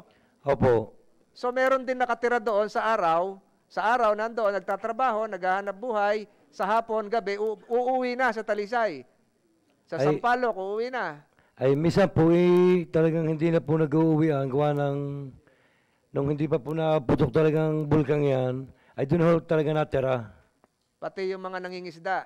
Opo, kami po halos doon na rin po kami natira gawa ng, siyempre nado po yung ikinabubuhay yung kaunti, mga halamanan ho, panghuhuli ho ng mga isda po doon sa lake May mga simbahan din doon, may mga simbahan din. Tuklong lang po, tuklong. May chapel. Meron po. So may pari doon. Nagkakaroon po ng pari po doon, pagka po, halimbawa po, piyesta, nagmimisa lang po sila. Okay, so ulitin ko yung tanong, mga 5,000? Meron po. Okay, salamat po, Mr. Innumerable. Director, go ahead. Salamat din po. Okay, sir, to continue on. For the middle-income families, there will be a rental fee under a rent-to-own interest-free scheme with no down payment following a scheduled repayment period of no more than 30 years. But we're thinking, sir, that through the years, there will be a change in the income status and affordability of these people. So should they wish to continue on to avail, next slide, please. Sorry, back, please. Should they wish to continue on to avail of the housing units, minimum rental fee under a rent-to-own interest-free scheme shall be charged following a scheduled repayment period of no more than 20 years. Next, please. The second scheme, we termed it Ayuda sa Bagong Bahay Program. This involves creating a specially designed financial loan portfolio for housing development. For priority beneficiaries, we have two types. The first one is those applicable to those families without financial means, hindi po masyado makaka-afford, but desire to resettle and build their houses elsewhere on their own with provision for lot purchase. The loan facility shall be designed with longer repayment terms, lower interest rates, and simpler processing requirements without collateral requirement. For the second type, for those who affected families who have the means, no, ito po, marami po kasi ditong families of OFWs, and who would choose to relocate and build their houses elsewhere in a location of their choice outside the danger zone, of course, with provision for lot purchase. Pa natin dito, tiga Volcano Island, Mr. Enumerable, may mga OFW rin bang nakatira doon na nanggaling sa pulo, nagtatrabaho sa ibang bansa? Wala naman po kung madalang po ang mga nasa abroad din po doon. Pero meron din? Meron din po. Okay, salamat po. Okay, so yung mechanism po ito, sir, is characterized by streamlined processing requirements, priority approval, and faster loan release with no collateral requirement. Kaya po tinawag natin ayuda. So it's a loan portfolio. Just to compare it, sir, with the Mount Pinatubo eruption, nung 1990, ang total po na families registered is about 329,000 families. One-third po ito ng region's population. Nung nag-erupt po ang Mount Pinatubo in 1991, approximately about less than almost 5,000 houses were totally destroyed. Director, saglit lang. At Provincial Administrator, ilan po yung total record? Sa Pinatubo, 329,000 families. 2.1 million. May mga lumalabas sa periodiko, sa ibang balita, na 900,000 ang affected sa pagputok ng Taal. Tama po ba yon? Okay, ang amin pong estimate ay 111,000 families, 521,000 individuals. So mali yung 900,000 na lumalabas? May lumabas na... So kung tama yung sa iyo na 521,000 individuals, halos 1/4 lang ng Mount Pinatubo. Maari po gano'n. Pero right now, yun po'y puro approximate pa lang kasi nga po ay katatapos lang po. The lockdown was just lifted Sunday. So ngayon po ay Tuesday. Kailan tayo magkakaroon ng accurate figure? Kasi yung unang sabi, 200,000 yung nag-evacuate sa Batangas, Cavite, 900,000 yung apektado. So, what happened, Mr. Chair, is only 20% of the evacuees went to the evacuation centers. Sa mga kaibigan yung iba. And then 80% were hosted by their friends, relatives from all over Calabarzon and even parts of Metro Manila and Bulacan. Kaya ko po sinasabi yan dahil ngayon, sa figures ninyo, 521,000, dito sa Pinatubo, 2.1 million. Yung Pinatubo eruption, ang nagastos doon initially is 10 billion. Itong hinihingi dito, initially, ang narinig nating figures ay 30 billion. So, dahil ito ay 1/4 lang, siguro mas mataas na yung halaga ng mas mataas yung halaga ng bilihin ngayon, baka hindi mga lahati itong kinakailangang gastusin. Dahil kahapon naririnig ko sa mga ilang senador, maging kay Senator Recto, dahil bumaba na sa alert level 3, baka hindi na kailangan yung ganong kalaking supplemental budget. So, if you get the correct figures na hindi naman siguro aabot ng 2.1 million, mas maliit na yung pangangailangan. Tama po ba ako? It can be pa. So, can you provide our office next week kung ano talaga yung accurate na figures na? We will provide. So, definitely hindi na 900,000. Go ahead, Director Pamlan. Go ahead, Mark. Sir. Para lang context-wise tama. Yung sa Pinatubo kasi, ang laking porsyento doon ng nalahar. So kasama yung Pinatubo funding sa lahar. Hindi lang yung... Sa ngayon, wala pang lahar sa Batangas. Hindi lang yung mga AITA na, Yes, po. na relocate. Yes. Tama po. Go ahead, Director. Sa bali po sa pinatuloy, sa based on our records lang po, nakuha lang ho namin, about 47,000 housing units po ang na-provide, involving 23 resettlement sites, no, on record. 20 resettlement sites sa Take Zambales, note, Pampanga, Provincial and Tala. Administrator. Opo, yes po. 23 resettlement sites. Ngayon, yung pinaplano nyo ay Ibaan, at meron kayong plano sa Kalatagan, meron kayong plano sa Nasugbo. Nasugbo. So lumalabas na kakaunti ito kasi kaunti nga yung inyong evacuees, yung i-resettle. Pero ang ibig ko pong sabihin, hindi dapat ilipat lang sa iisang lugar. Kaya makikita nyo itong Pinatubo, meron sa Zambales, meron sa Mabalacat, Pampanga, San Fernando, Angeles, Minalin at kung saan-saan pa hanggang Tarlac. So siguro sa inyong pagbabalangkas ng plano, i-consider din nyo yon. Kaya inimbita ko rito si Mayor Randy Salamat, baka isa sa mga maisip nyo sa pagpabalangkas ng plano ay maglagay din sa Cavite. Ito, nandito ang Alfonso Cavite at meron ako narinig, maging ang Naik Cavite ay willing tumanggap ng ating mga kababayan na galing doon sa pulo. So ibang pag-uusap po yan, kaya gusto ko lamang ipakita to. Go ahead, Director. Sir, ito lang pong slide to show some of the resettlement projects na nagawa sa Pinatubo, no? Yung Mount Pinatubo Resettlement Project po catered to about 47 lots, houses, and 16 resettlement sites lang po itong figure na to. For the Mount Pinatubo Resettlement Program for the ITAS, for the IPs, there's a total of 10,000 upland resettlements po na nagawa, benefiting about more than 5,000 families. Now, meron pong nag-provide din ng resettlement yung SACOP. SACOP stands for Social Action Center of Pampanga, formerly the Grassroots Organization Volunteers. Ito po yung social service arm po ng Archdiocese of San Fernando, Pampanga. So, ang sinasabi lang po dito, hindi lang po government ang tumulong for the resettlement of for the Mount Pinatubo eruption. That is the presentation, sir. Can you project kung sino yung mga government agencies in charge dito sa Pinatubo? Sino yung mga nag-implement? HADSI NHA po. Pero may HADSI. commission po kasi na ginawa during that time. Eventually, nilipat sa HADSI NHA. Dahil ngayon, meron na tayong Department of Housing, kayo na po yun, ma'am. So, can we have your presentation? Pinapaspasan na natin ito. Akala ko kasi may kanin na ipapakain sa inyo eh. Tinapay na lang yung binigay. You are Director Rowena Dineros of the Department of Housing. Department of Human Settlements. Can you use your mic, ma'am? How long will this last? Actually, 10 slides lang po 10 siya, slides. sir. Go ahead, ma'am. Go Actually, ahead. What we would be present.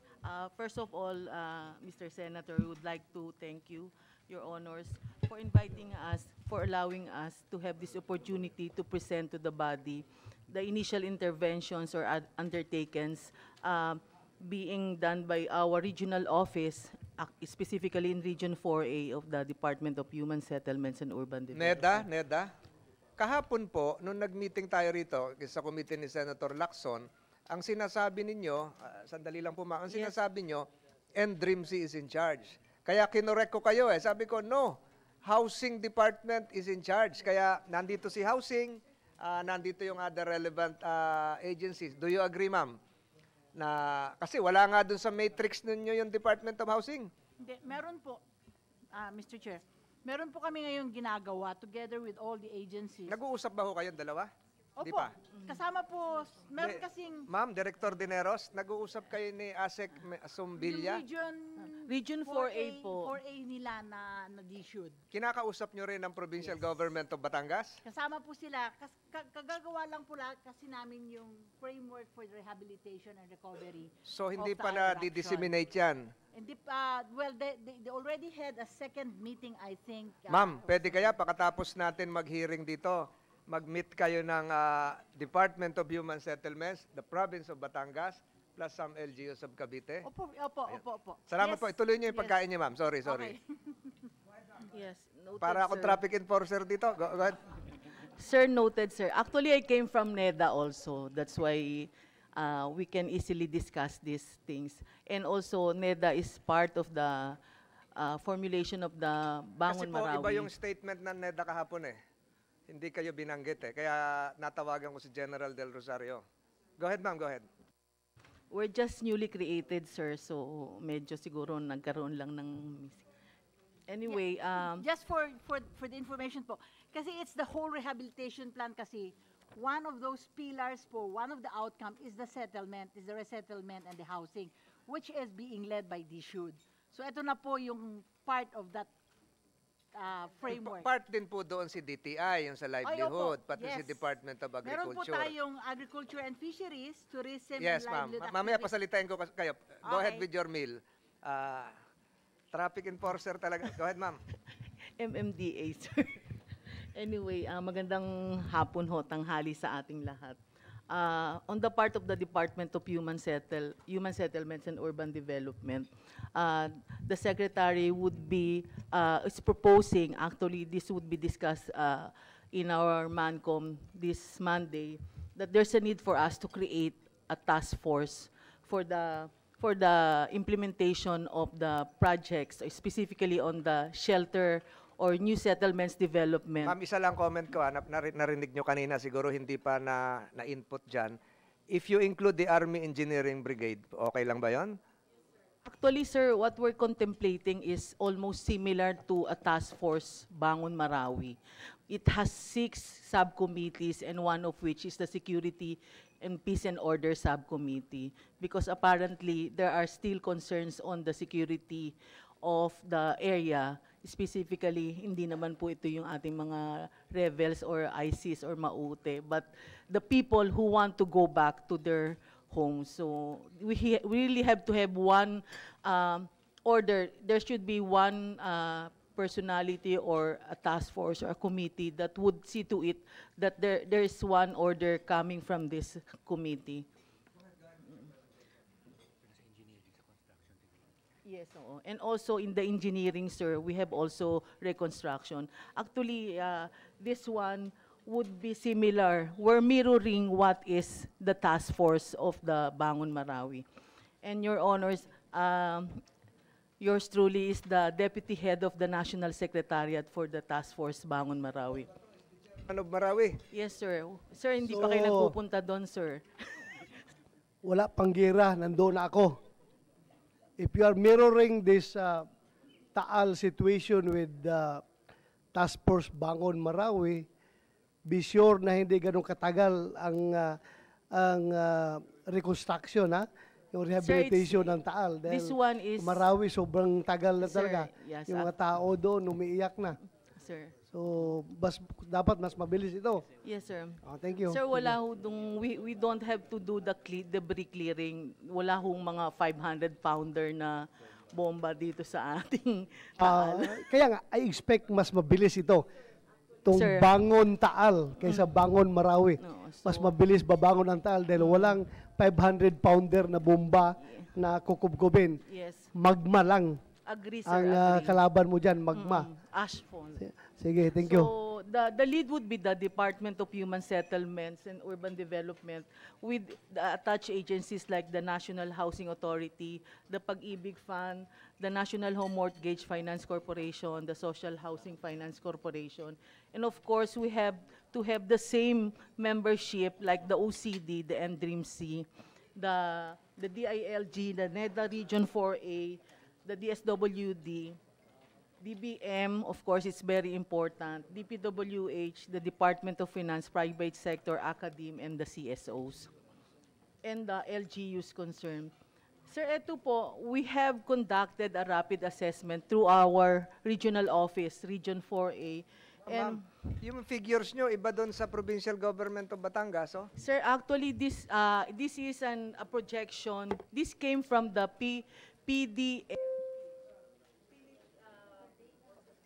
Pindutin niyo po yung mic, ma'am. Provincial Development and Physical Framework Plan for the province. So this is basically a projection. So since lockdown nga po dun sa area, what we have is to try to get figures or data from the physical framework development plan by the province. So the total number of affected population is 498 or 99 household. Actually, medyo malapit ho ito dun sa sinabi ng ating colleague from the provincial government, which is 105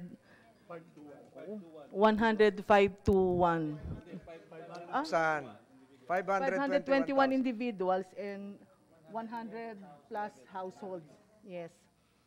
So we have, based on the, may nagkaroon po ng overlay analysis on the 7 permanent danger zones. So ito po yung mga areas within the 7 permanent danger zones. Ma'am, para mapabilis din ng konti.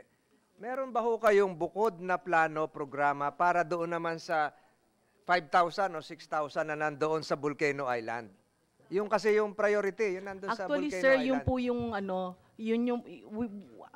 yun ho talaga ang priority namin. Yung talagang yung no permanent build zone. So, next slide please.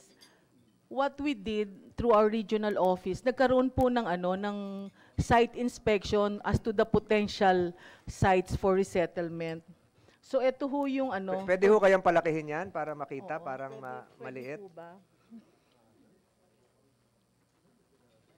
Or can you also provide us copies? Yan, mas malaki-laki. Yes, sir, oo. So actually, there are... ito yung potential na paglilipatan. Yes, sir, oo, paglilipatan. Okay. Pati Actually, balayan kasama. We have identified 11 potential sites, but these are both comprising of the government-owned lands and privately owned lands. Provincial Administrator, alam niyo po ito? Yes po, sa amin po nang galing yung pala naman. Sige. Oo, we consult with them, sir, Okay. kasi sila yung on the ground. Yusek, yes. Ma'am, reminder lang, hindi landslide lang ang ina-assess nyo. Volcanic hazard, earthquake hazard. Hindi po kami kasama sa listahan ng mga agencies na member ng inyong team. Oo. Dapat ka kasama ang PBOX. Yes, sir. Oo, noted, sir. Pasensya na, sir. Go ahead, ma'am. Ito yung analysis that we did on the 11 sites. So, with reference to the hazard exposure, the slope, soil type, vegetation, area owner, and asking price. Actually, there's the asking price. I think this is done in tandem with the provincial government of Batangas. So, next slide, please. Parang wala doon yung ibaan. Sir, nandun. Nandoon. Wala ba? Nandoon. So, si ibaan, temporary. Temporary evacuation so, pag center inalis sa pulo, dadalhin sa ibaan, Yes, habang naghahanap pa ng permanent, doon muna siya. Okay po. Can I, Mr. Chair, Pero katagal magiging temporary po? Can I add, Opo. can I make up a point? Actually, the province prepared for this. Ano ba? The province prepared for this. One preparation po na we did, we raised the level of our disaster office from simply an office under the provincial governor's office to becoming a department so that we can have more personnel in that department. Ano po? Then also, our Dream Council prepared a Taal volcano eruption contingency plan, which we are So, you have the following. plans ready, but you have not yet acquired the... We have one ready. the sites. We have identified one ready place. And how big is that? Which is 40 hectares owned by the province. Saan po yun? Sa Imelda po. And Saan po yung anong bayan? Imelda, San Juan. San Juan. Actually, kaya po yun ay ini-offer din namin, which actually was not included in this wala list. dyan. Kasi kagabi lang po namin nakuha yung aming listing na yon. Imelda, nandiyan pala, nandiyan, sorry. Actually, yung po ay tabing dagat, no? So, ang difference lang is fresh water ang Taal Lake, ito ay salt water, no? Pero sabi nga po ni Governor, we will not create any, ang tawag po namin new settlement, hindi resettlement. Kasi we would like to get away from that word, the resettlement, na kapag na-resettle, babalik uli. No? So nakuha na natin yon. So, ang gusto nyo ngayon mangyari, dahil dito sa Imelda, isang lugar na lang. Hindi, one pa kasi hindi naman masesettle namin doon sa 40 hectares lang. Yung dami talaga. Ilang hektar ba ang Volcano Island? Malaki ho yan. I don't have Ilang the figure hektar yet. ang Volcano Island? Yusek Solidum? Ilang hectares po ang Volcano Island? 5 kilometers wide. So wala naman 5 siguro, times may 5. 4 na pong hektarya yon. Ano ba? 5. Malaki. Mayor Joanne, gano'ng kalaki ang Volcano Island? Sir, I have no idea kasi po wala po akong barangay doon sa inside the Volcano Island. Sige, siguro para maano tayo magka 5 kilometers. semblance of correct flow. Director Rowena, go ahead. So yung plano ninyo, may lupa na, ang pondo, meron na? Yun ho ang pag-uusapan Okay. natin. Kasi as it is, this is emergency and So meron ho ditong estimate kung magkano? meron po nakalagay, sir. Yung Actually, unahin sa natin yung pabahay nung 5,000. na Yes, sir. Oh. Actually, yun ang priority po. Magkano po yun? Miss, nasa slide? Sir, wala pa po kami napipili doon among the 11 potential sites that we have to discuss with the provincial government. Kasi if we're talking about budget, So, will this be a single site or multiple site? much Gaya as ng possible, pinatubo. we want it a single site. Single site. So sinasabi ng Batangas government, tabindagat para pareho rin yung environment. But, Mr. Chair, we are suggesting multiple sites because we understand that those who will be permanently put in a new settlement have different characters in terms of livelihood. Thank you, sir. Mr. Inomarable, kayo pong mga tiga-Pulo, kayong mga tiga-Volcano Island, papayag ba ho kayong ilipat sa ibang lugar? Aalisin na kayo doon sa sa Pulo, ililipat kayo kung hindi sa San Juan, Batangas, sa Nasugbo. Sama-sama rin kayo, yung 5,000. Sama-sama rin, kung 5,000 man lang yun, na yung buong pamilya, kung kayo kung ano yung hanap buhay nyo dati, bibigyan din kayo ng panibagong hanap buhay. Yung isang komunidad, ililipat para hindi na kayo laging magkaroon ng banta sa inyong kaligtasan. Kaso yung Mr. Senator Icon parang malayo ho para sa amin sa bayan ng Talisay. Dahil doon ho kami parang kung saan ho, parang doon ho kami sanay mamuhay at doon na rin ho kami sanay maghanap buhay ng pakaunti-kaunti. Hindi kayo handang ilipat sa ibang bayan. Gusto nyo sa Talisay din. Ay delikado nga ho doon sa isla.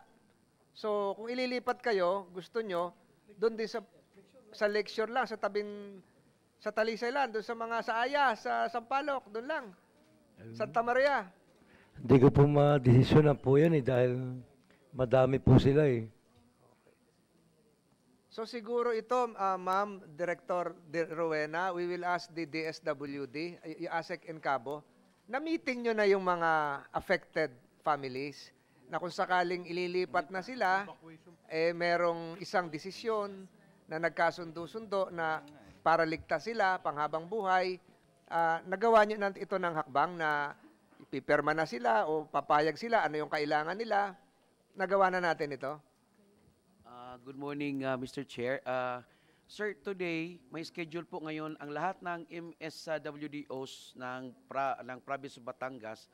Ongoing ngayon ang meeting po, sir, regarding sa ating interventions ng DSWD. But when it comes to waiver po, sir... Hindi waiver. Resettlement na ito. Yes, sir. Resettlement na ito. So, napag-usapan nyo na ito sa level... Ngayon po, sir, kasi nandito ngayon sa stage ng recovery in rehabilitation. So, ongoing ngayon, sir, yung DSWD region and central office at saka MSWDOs po, sir. Yung regarding sa stage ng rehab at saka recovery. Magandang masimulan nyo na dito sa mga tiga-Pulo, sa Talisay, kung paano makakabuti sa kanila, maipaliwanag. Yes, sir. Maipaliwanag na makakabuti sa kanila na mailipat. Kasi ito yung direction ngayon Pero sa inyo, tatay, ayaw nyo? Hindi naman sa ayaw. Nag-aalangan kayo na ilipat? Ay, hindi naman ho sa nag-aalangan ho eh. Hindi pa maisipan ho ng kwan dahil mahirap pa magdidesisyon ho ako ng ganun dahil marami pong mga taga-isla po. Hindi mo kaya magdesisyon mag-isa? Opo. Salamat po. Salamat Tatanungin din po. ko si Vice Mayor ng Talisay, Vice Mayor na Tanawan. Kung sakaling matuloy po ito at talagang dinideclare na no man's land, ano po ang hakbangin ng pamahalaan ng Talisay, Batangas, ng Sangguniang Bayan, ukol po dito, Vice Mayor na Tanawan?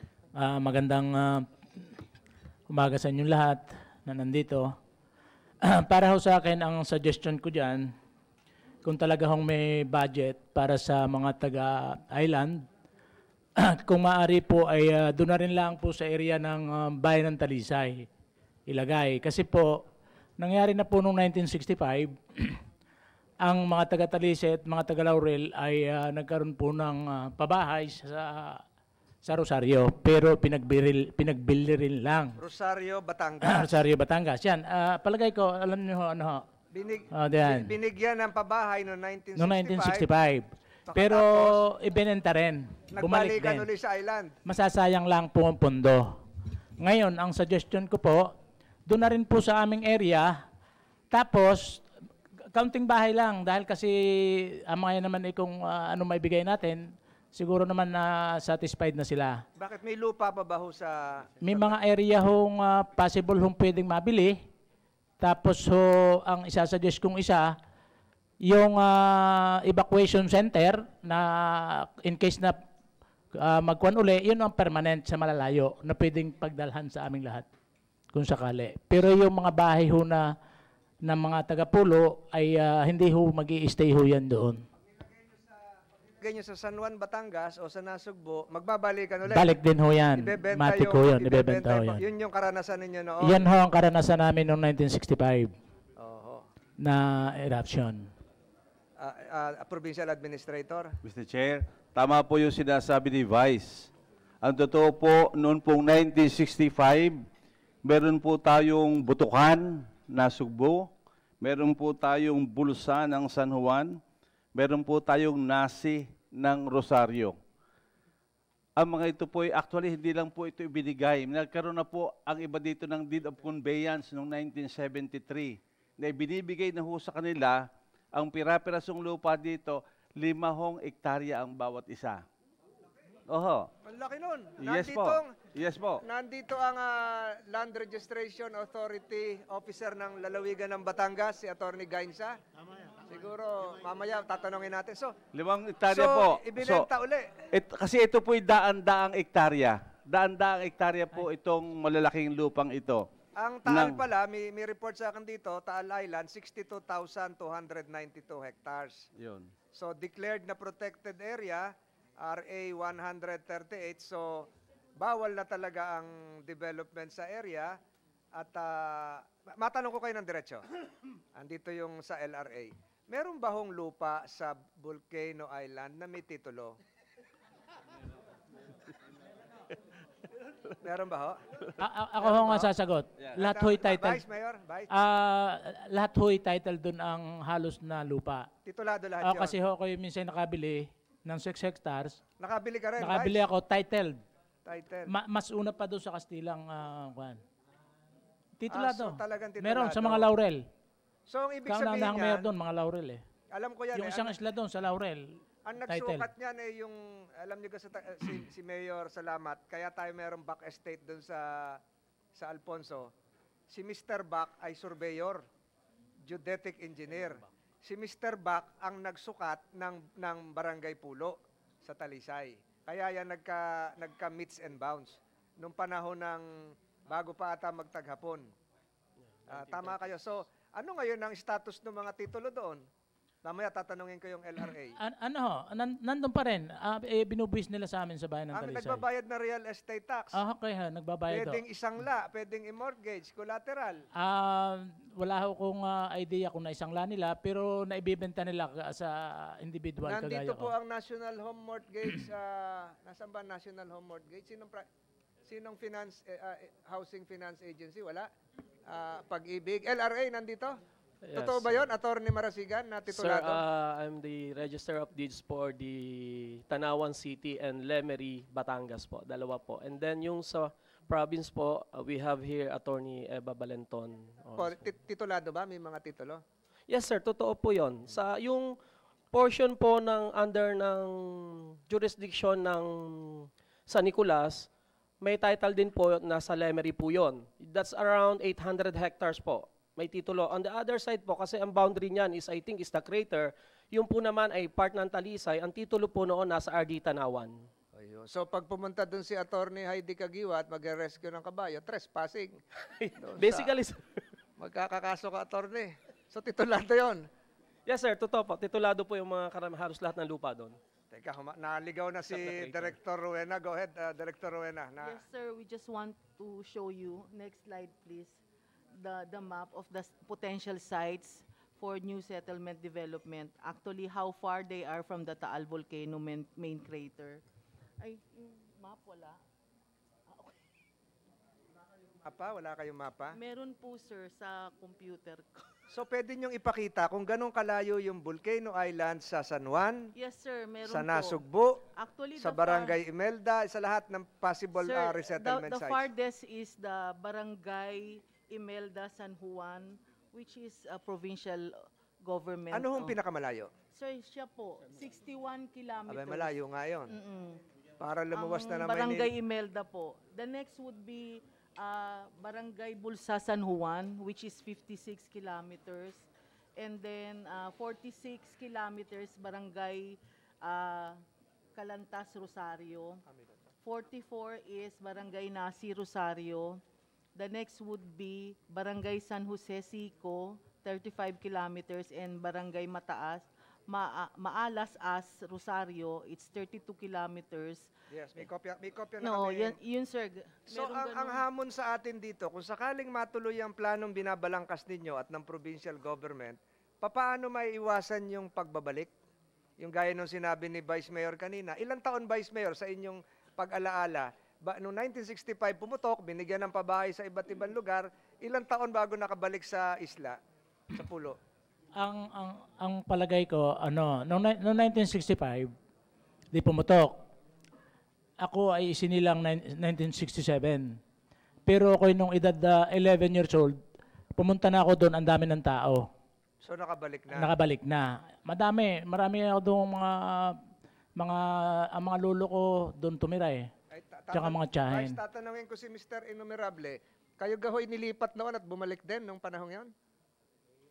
Hindi, wala hong hindi ho kayo huhulihin ng pulis.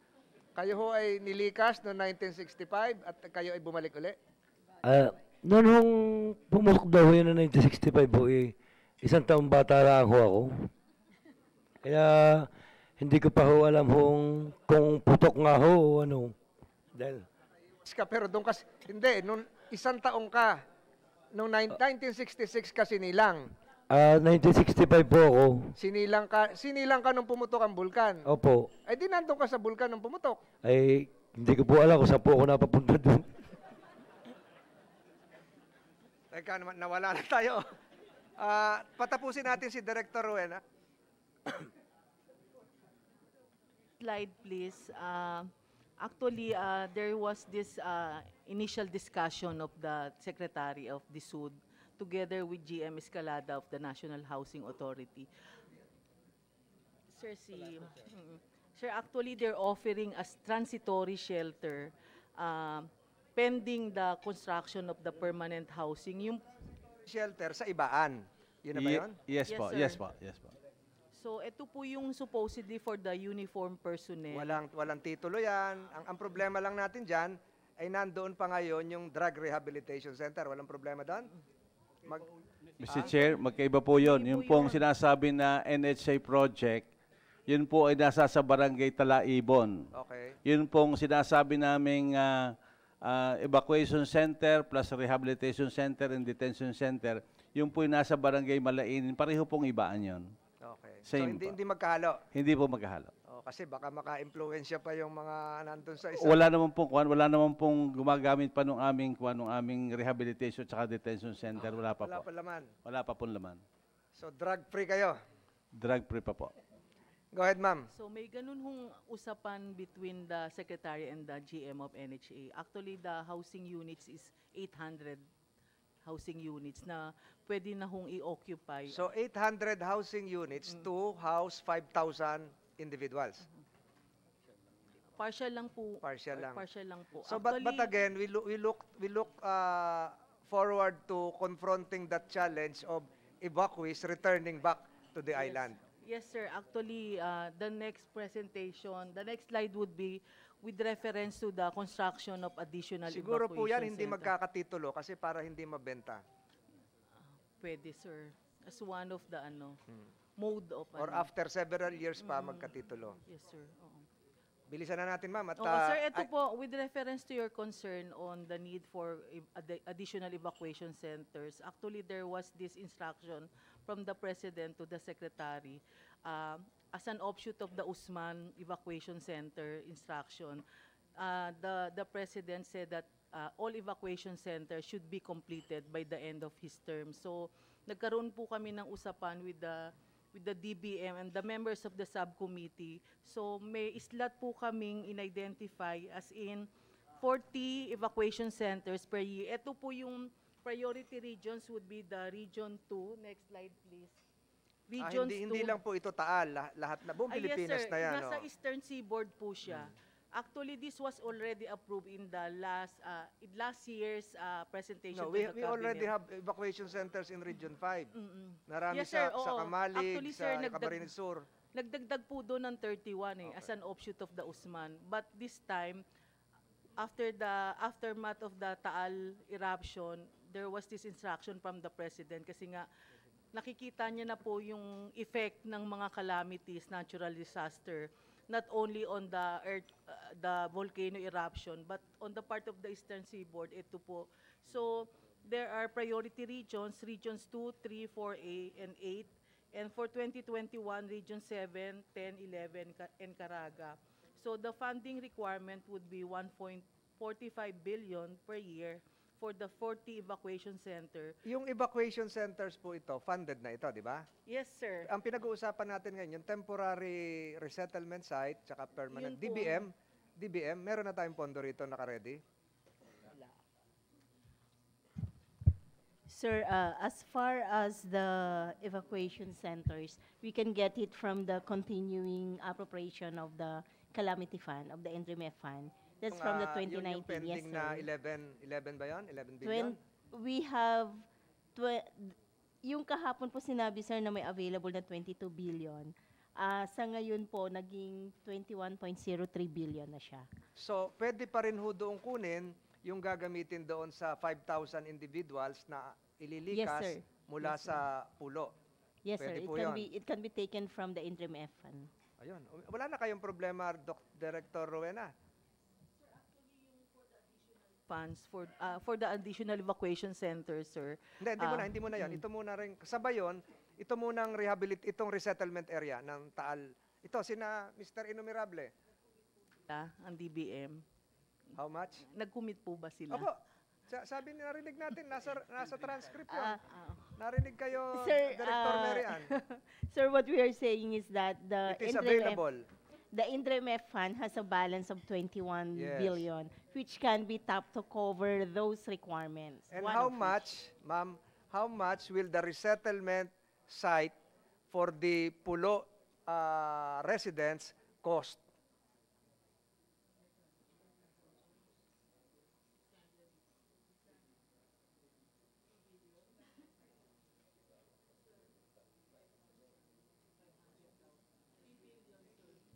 Ma'am, narinig nyo? 3 billion. Director Mary Ann, 3 billion. So meron kayong 21, babawasan ng 3 billion, tapos na itong problema Yes, sir, ito. but we just want to qualify the 21 billion because the 21 billion also includes the requirements for the Marawi rehab. Which is 4. And yes, sir, as well as the augmentation for the QRF, the Quick Response Fund. But there's a specific amount for earthquake damage, and we have 5 billion for that. It's just that those amounts are supposed to be approved by the President before it can be tapped. So, pasok pa rin, no? Yes, So sir. it's a matter of the Department of Human Settlements in coordination with the stakeholders, Province of Batangas, the private stakeholders, itong mga magdidesign, United Architects Association, other relevant agencies, NHA, to conceptualize and formulate a plan to house permanently the evacuees coming from Taal Volcano Island for the long term, utilizing a formula that will prevent them from returning back. Learning from history lessons that in 1965, most of them or all of them returned. And siguro, ang suggestion sa Land Registration Authority ay ipagbawalan namang mabenta ito. Diba? Kasi kayo rin naman nagtatransfer ng title eh. Pag alam nyo evacuee, i-annotate nyo evacuee. Pag evacuee yung nakalagay doon, huwag nyo hayaang malipat yung titulo, di ba? Yes, sir. If there's going to be a restriction, then we will have to annotate that at the back of the title. And then it is for the body or the agency or the local government to give that such restriction on the property. Salamat po. Okay, So, ma'am, maliwanag na yon? So, Provincial Administrator, tapos si DBM. Yun po. Dito ba ho sa gagawing ito, mag-aambag ang lalawigan ng Batangas? Actually, kami po ay handa lagi. Hindi, magkano ho ang handang iambag? Sabi ho ni Governor, pwede daw pong kami na ang gagawa, ibigay na lang sa amin yung irang na panalunan niya noong sa kwan. Hindi ko masasagot yun. 2022 ata yun. Anyway. 2020. Magagalit ang DBM. Magagalit ang DBM. Information lang po kasi po yung budget namin ngayong for this year, 2020, we allocated 8.2 billion. Ano po yung approved budget namin? Laki. Now we realigned our budget to respond to these challenges. Nag-realign po kami ng 1.4 billion for rescue vehicles para lahat ng barangay ay mabigyan namin ng rescue vehicles. Para kasi kita ho namin yung need talaga ng mobility natin. Kasi ito ho yung pagputok ng bulkan na wala namang namatay, awa ng Diyos, wala din hong nasugatan na ospital, no? But we should be more ready, no? Kaya maglalagay po tayo ng 1.4 billion, naglagay na po, actually, realignment na po Dito ito. po sa resettlement, magkano pong ilalagay ng lalawigan? Wala pa hong nakalagay din. Nakalagay din yung 1 billion for health. Kasi nga ho, amin hong aalagaan, we will take care of our evacuees. So lalabas nito, yung 3 billion na pangangailangan sa national government talaga. Maari, opo. Kasi Tapos po, yung lupa sa provincial government of Batangas na. Opo. Yun siguro ang magandang arrangement dito, ma'am. Take note po ng NHA and Department of Housing. So ang lupa sa inyo, ang national government yung panggastos, pantustos sa construction. Opo, idagdag ko lang po, Mr. Chair. Yung pong roads, nag-allocate po kami ng 1 billion. And then para po sa agriculture, nag-allocate po kami ng 600 million for a total of 4 billion pesos. For 1 billion for this rehabilitation sa agriculture? Sa roads po, 1 billion. Parang wala hong livelihood na narinig pa. Nakalagay ho doon sa agriculture yon. Kasi mostly agricultural naman ho sila. So fisheries and tawag dito yung mga farming. 600 million po. Kasi nga po, ang emphasis po ni Governor ay walang resettlement kung walang livelihood. Kaya po nandito ang DTI. Yes po. Natin ng DTI. Kailangan po, sabi niya, magkasabay ang resettlement at livelihood natin. Kasi nga po, ang iiwasan natin ay yung mga tao ay mabigyan natin ng lugal. Pero kaya naman ho itong ibinigay na lugal nung una na tig 5 hectares, yan ho walang bahay. Lote lang ho yung ibinigay. Pero malaki ho yung 5 hectares. Oho. At saka ho, pag makikita naman yung medyo malayo nga ho, at saka hindi ho siguro kaaya-aya sa kanila yung terrain o topography noong lugar, accessibility pati. So yun po ang ating pinaplano ng ating probinsya. We are ready for this and we have realigned our budget for this. Pagkatapos ito, mag-usap kayo ni Director Rowena. Actually po, nag-uusap na po kami at yun pong discrepancy ng aming data. Nung mag-uusap po kami kahapon, nagbigay po kami ng data sa kanilang umaga nung gabi ho, bago ho kami nagpunta rito, bago ho kami naghahanda kami So punta ngayon rito, tayo, nadagdagan yun. 521,000. Yan ho, nadagdagan ho yun kagabi. Kasi yung latest ho, yung 521,000, gabi na ho yun. Yun ho kanilang ibinigay namin sa umaga pa, nung kami mag-meeting kahapon ng umaga. Salamat. So, medyo okay na tayo, Director? Final slide. Yung design. Ba tayo lumabas? Ayun. So, sayang, nandito yung United Architects of the Philippines.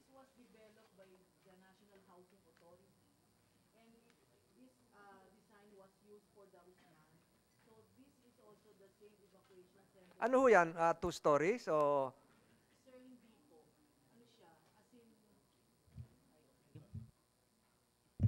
Malaki lang po yung area niya and those, yung mga features. And Ilang square meters po? Sir, it's, the lot area is 2,819.25. 2,000 square meters per family?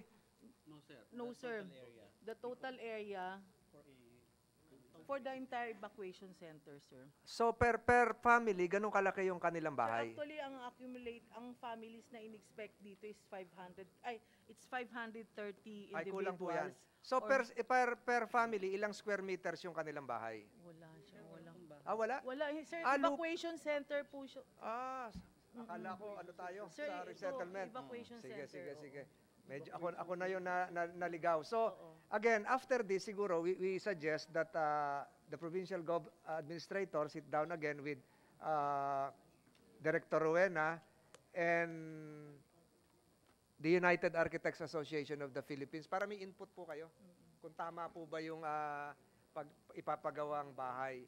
And for the record, Director Mary Ann, maririnig ka ng mga mayors dito, Mayor Randy, off the record po ito. Kasama po kami sa tumulong para magkaroon yung mga JOs ninyo ng gratuity, Christmas gratuity. Ngayon, yun napirmahan noong January 10 ni Pangulo. So, tuloy-tuloy na yun. So, yun yung pwede nyo ring maitulong, lalong-lalo na kung merong mga evacuees tayo ng mga JO na nasa evacuation center. So, we now move to the mayor's concern.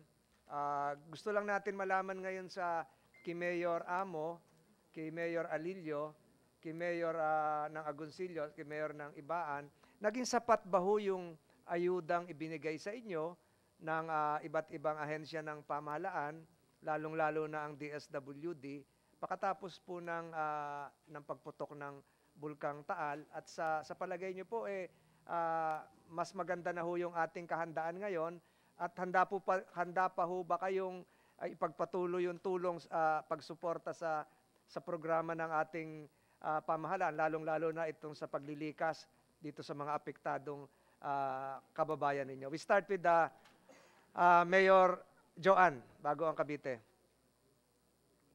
Good afternoon po. Naka-lockdown ka pa, ma'am, ano? Opo, naka-lockdown pa po yung 3 barangay. So as of now, may rehabilitation area po ako sa Municipal Gymnasium. 2 pong gymnasium yun, which is Poblacion 5, and doon po sa aming Municipal Gymnasium. As of 6 a.m., may 170 families na po kami from lockdown barangays. Eventually, maaalis yung lockdown Eventually, maalis yan. Opo. Pero kagaya ng sinabi ni Vice Mayor Natanawan, willing siyang tumanggap ng mga nakatira sa Pulo, na doon na tumira sa Talisay, yung bang bayan ng Laurel, handa rin bang kumupkop ng ilang mga residente na nasa Volcano Island sa bayan ng Laurel? Opo naman, kasi po ang... May lupa pa ba ho? Actually, meron po kaming mga kababayan na nagtatrabaho din sa Pulo. Hindi lang po sila doon, kagaya po ng mga nagpapatuka ng isda, tsaka po yung nag-ano ng kabayo doon, yung sa tourism. Kaya po, willing naman po kami. And yun nga po, kagaya nung sinabi ni Vice Natanawan, yun sa regarding po sa resettlement nila, Ako po ay naghahanda na. Noon pong, actually, kausap ko na po ang aking municipal engineer para mag-provide siya nung bahay na will cost siguro mga 50,000 or 60,000 pesos para sa pag-uumpisahan po ng aking mga kababayan. Kasi sila po ay talagang fishermen. Hindi ko po pwedeng sabihin na dalhin sila sa ibaan, wala namang pong dagat doon or something. Kaya babalik at babalik po sila talaga sa aming bayan. Kaya po ilalayo lang namin sila mula po sa dagat at aayusin po namin para doon na rin po namin sila bigyan ng kaunting pabahay. Kaya nananawagan po ako na kung maaari po akong matulungan kahit po ng mga private sectors natin, ako po ay nagpa-provide na o nagpa-design na po ako ng bahay na maliit na bahay lamang pong pag-uumpisa nila. Ang lupa, ma'am, kanino? Ang lupa po niyan ay actually yung easement po ng yung pinag-urungan po ng dagat. So ma'am, ang sinasabi ninyo, bagamat tama itong sinasabi ni Provincial Administrator at ni Director Rowena na magkaroon ng isang buong resettlement, ililikas gaya sa Pinatubo, ang sinasabi ni Mayor Joan at sinasabi ni Vice Mayor Natanawan, baka naman po pwede, sa halip na sabay-sabay ilipat, baka merong individual na gustong lumipat doon sa malapit-lapit lang, sa Talisay, sa Laurel, sa halip na dalhin sila sa malayo, bigyan na lang ng pondo at sila na yung magtatayo doon. Kung ano yung halaga nung gagastusin ng Department of Human Settlements para sa isang pamilya, ayun ang ibigay na dito na kayo magtayo at kung may lupa ang pamahalaan lokal, sila ang tutulong. Ganon po ba, ma'am, ang gusto nyo? Yes po. Actually, lahat po ng pumunta sa akin na nag-aalok ng tulong. So para may option kung sa lipat ka sabay-sabay o lipat ka lang doon sa bibigay na lang yung pera para doon ka magtayo. Ngayon po ang Parang on-site yun. Opo. Ngayon ang ginagawa po namin, ina-assess po muna namin kung sino yung talagang walang-wala nang uuwian, totally damaged. And then ipinanghihingi na po namin through private sector at even yung mga binigay din po sa aming tulong na tinitipid po namin para makapag-provide kami kahit... Paano po tinitipid? Nandito ang DSWD? Yun nga po, para makatulong din sila sa amin para po sa pagbibigay pa ng mga karagdagang pabahay. Kasi nga po, as of now, hindi initial pa lang po ay talagang... Ilan po yun? Ang initial po naming assessment sa Barangay Buso-Buso is 100 families. Opo, ang totally damaged, ang bahay na totally damaged. So, kunin ko lang ang reaction ni Director Rowena at ni Mr. Dimaunahan. Papayag po ba kayo doon sa alternatibong konsepto na sa halip na sumama yung mga evacuees sa isang lugar, ay bigyan na lang sila ng cash assistance at doon sila magtatayo doon sa lugar na gaya ng ino-offer ni Mayor Joan at yung ino-offer ni Mayor Natanawan. Yung hindi na sila sama-sama? Parang portable. Actually, the place mentioned by the mayor, gagamitin po nila yung easement when in fact, if we're talking about easement, ito po yung bawal po talaga. So, what we're doing here, parang yung stopgap natin, hindi ho talaga siya makakatulong din do sa mga families na we really want to be out of danger. So, yun lang po ang concern namin. Kung sakaling makakuha ng lupa na hindi sa easement, pwede yan? Sir, actually yun ang isang primary consideration when we're doing housing project. Yung suitability, yung safe area, yung kung safe ba yung area. So yun ho yung aming consideration. Ngayon, as to meron ho kasi, I don't know kung nakikita ng meron hong Resettlement Emergency Assistance Program. Nakalodge po ngayon sa Department of Human Settlements. This is a 200 million. What we're doing now, nagda-drop pa lang ho kami ng implementing guidelines for this. 50 nakalagay po sa GAA, the 50 million nasa NCR daw po. Pero the 150 million would be shared among the remaining regions. So when I'm doing the computation, parang maliit lang po yun So 9 million or less than 10 million for the rest of the region. So kulang po yun. Sa lalawigan ng Batangas na may opsyon, pwedeng pumili, sama-sama sa isang lugar, o kaya kung saan sila mas convenient, bibigyan na lang ng cash assistance, doon sila sa kagaya ng ino-offer ni Vice Mayor Tanawan. Alam niyo, ang atin hong posisyon ay laging kung ano ang mabuti sa tao at kung saan sila maligaya. Kaya lang ho, ay lagi yung pag-uusapan yung danger zone, no? Kasi kapag hindi ho sila lalabas, halimbawa sa 14 kilometers na nangyari ngayong nag-lockdown, ano? Ay ganoon lang ho lagi ang magiging buhay natin. Ang magiging buhay natin palagi tuwing may puputok, may evacuees. Ngayon ho, ang atin hong magandang makita yung talagang permanently settled na kahit yan ay pumutok o hindi, ang buhay nila doon magsisimula. Kaya nga po ang stress, ang emphasis po ng probinsya ay there has to be yung livelihood the same or same yung tawag dito, yung little bit similar. Para nga ho, hindi na ho maging lagi na lamang na parang sumasayaw na lang lagi tayo sa bulkan. Pagpuputok, lalayo. Pag titahimik, lalapit. Pagpuputok, lalayo. I think we have to break this cycle. And there has to be ways of breaking this cycle. Na ang mga tao naman po ay makakatulog at mabubuhay ng mapayapa sa kanilang tinitirhan. So, sir, ibig sabihin, talagang within the 7 kilometers danger zone, hindi na pwedeng bumalik?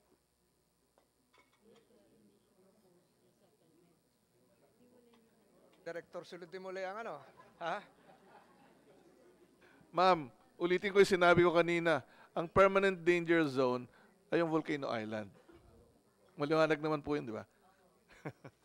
Pero iba po ang sinasabi ni Provincial Administrator. Parang ganito lang po ang sinasabi niya.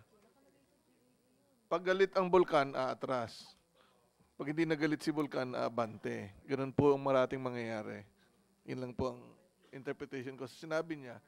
At yan po ay talagang madidistorbo ang buhay ng maraming tao. Salamat. Joanne, anything more to add? Thank you po.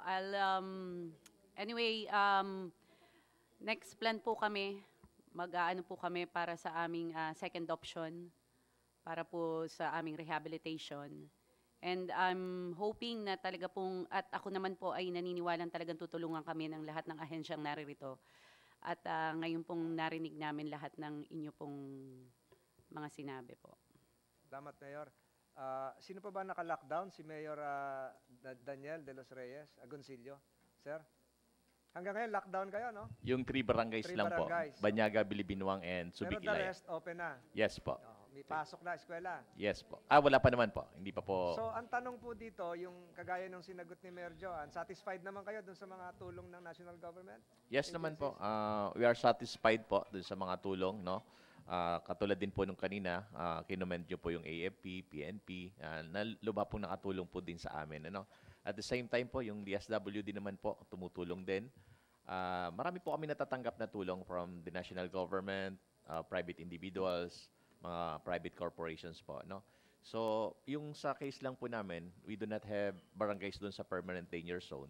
Pero ang gusto lang po din namin banggitin ng mga mayors na nandito, lubha din pong nasalanta, no? Kung tinitingnan po natin yung barangays doon sa permanent danger zone, mas marami po itong nandito sa outside the permanent danger zone na talagang naapektuhan. Doon lang po sa bayan ko, ang dami pong bahay na kailangang ayusin na wala silang babalikan po talaga. So yun po siguro din ang hihingi namin ng tulong na kung maaari ay yun din ang pagtuunan din ng pansin, hindi lamang po yung mga barangays na nandun sa permanent danger zone. Yung pong tanong kanina, Mayor, na yung payag ba kayo na sama-sama sa isang relocation, resettlement site, or yung binabanggit ni Vice Mayor Charlie na pwedeng nandun din sa Agoncillo, yung ibang mga kababayan ninyo? Yun din po ang sumasangayon po ako kay Vice Mayor sapagkat we cannot force the people to stay in a place na hindi sila komportable. No? Ang buhay po ng mga tao doon ay nandun sa lawa. Nasa lake po talaga. Kahit po wala silang hanap buhay, magkanalang po ng kaunting pangkana, may tilapia na at bangus na mahuhuli. They can live na. No? So yun lang po yung very basic doon na we cannot force the people to go in a particular place na hindi sila comfortable. Babalik din. Babalik din po at babalik din po. Tama po si Vice Mayor Natanawan na history will tell us na bumalik din po talaga sila. Pumunta sila doon, Pero immediately bumalik din po dahil nandito sa Lawa ang buhay po nila. Salamat, Mayor. And Thank then, you po. And then si Mayor Joy, kayo yung lilipatan na temporary sa Ibaan. Yes, Mr. Chair. I would just want to clarify some facts on that matter. Yung pong interim evacuation center, nagkataon po na yun, nasa Ibaan po. And at the same time, the NHA project, which is a little bit more, meron pa pong mga unsettled matters po doon sa issues, doon sa turnover nung project. Yun po yun, I think it was proposed and Ano agreed pong to. issues doon? Yung titulo? Yung official turnover po. There are facilities na hindi pa po settled doon po sa project. Yung una, yung hindi pa po bayad yung facility to the electrification. Second, the concerns and the paperwork po sa local government. Basically, it's para po sa akin, it is on a status of unhabitable po siya ngayon, considering its damage and everything. I think we have to look into that project, considering the developer is not yet compliant as to that matter, sir. NHA? Tama po yun? So, ibig sabihin, di natapos? No, sir. Sorry. The documentation is still ongoing po. The projects will be completed. We have already instructed, or meron na pong instruction that the existing resettlement site would be finished immediately so that the intended beneficiaries will be transferred there. Yun pong mga issues na sinabi po ni Mayor, inaayos na po namin to include na rin po yung mga all the documentations needed.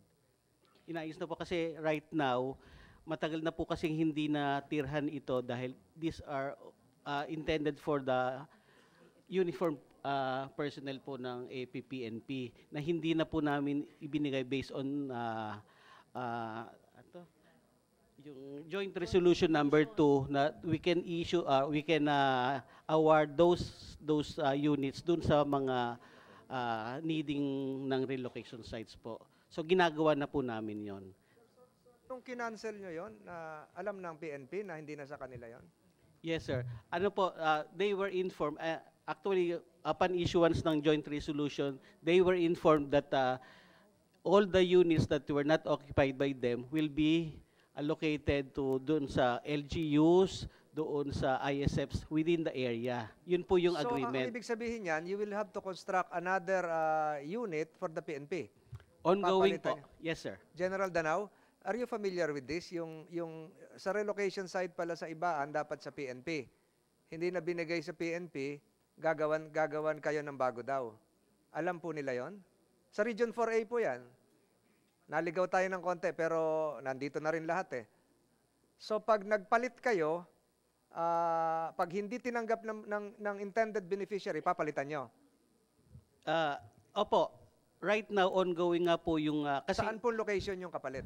Iba-ibang areas po kasi right now kasi yung una yung naging issue po doon sa pag-occupy ng mga uniform personnel ng APPNP, hindi po kasi parang sinasabi nila those units constructed hindi naman po parang hindi suited sa kanila kasi maliliit po yung area at saka parang kayang-kaya naman nilang bayaran yung magandang mga units. That's why nagkaroon po ng new program ang new AFP-PNP which is more talagang malaki ang sizes at talagang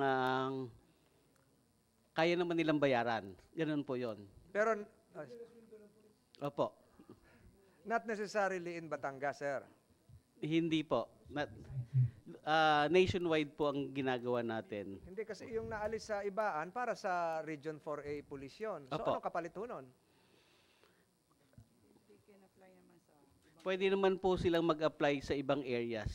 Sa Visayas na mag-apply? Kasi sir, yung iba naman po, lalo na yung AFP-PNP, yung place of assignment po nila kasi kadalasan hindi doon, kaya hindi nila na-occupy. Okay. Salamat, sir. Mayor, okay na, Mayora? Mr. Chair, for the record, no, we are not formally informed that it was already canceled considering you have 840 units daw ang available. So, just to clarify here, engineer, you're saying that the NHA project in Talaibon right now, is already the new resettlement project, which only have to buy 840 units. Paano po yung mga paid units na, because there are already a few resident na nandoon po sa units na yon. Saan pumunta? May mga occupant na po na konti, kaya po may issues kami sa papers. Hindi makadama yun. Hindi po. 800 units lang po ang ipoprovide doon para sa resettlement. Kasi yung iba po is awarded na and occupied. Kaya binawasan na lang po. Apo. Because the way we, from the meeting the last time with Governor, I believe he's a little bit persistent pa doon sa, we agreed that there would be only an interim use of the facility. Yes. So, we are not yet informed, Mr. Chair, as to this matter po. Pero, I think, siguro, Mr. Chair, I just want to clarify from the local government and with my co-mayors. There are two things po kasi that we have to address to this matter. Number one, I do believe that the bill that our hearing right now is about resettlement. Ano po? The shelters, which is a good idea. Kasi po, apektado po yung mga schools natin. Second, there are two kinds na po natin dapat i-consider sa conflict. Yung pong sinasabi ni Vice Mayor ng Charlie at saka ni Mayor Joanne, that we have to consider the nature of the livelihood of the constituents. As to that matter, the way I see it naman po, ang mga tao, never naman po sila naging adaptive sa change eh.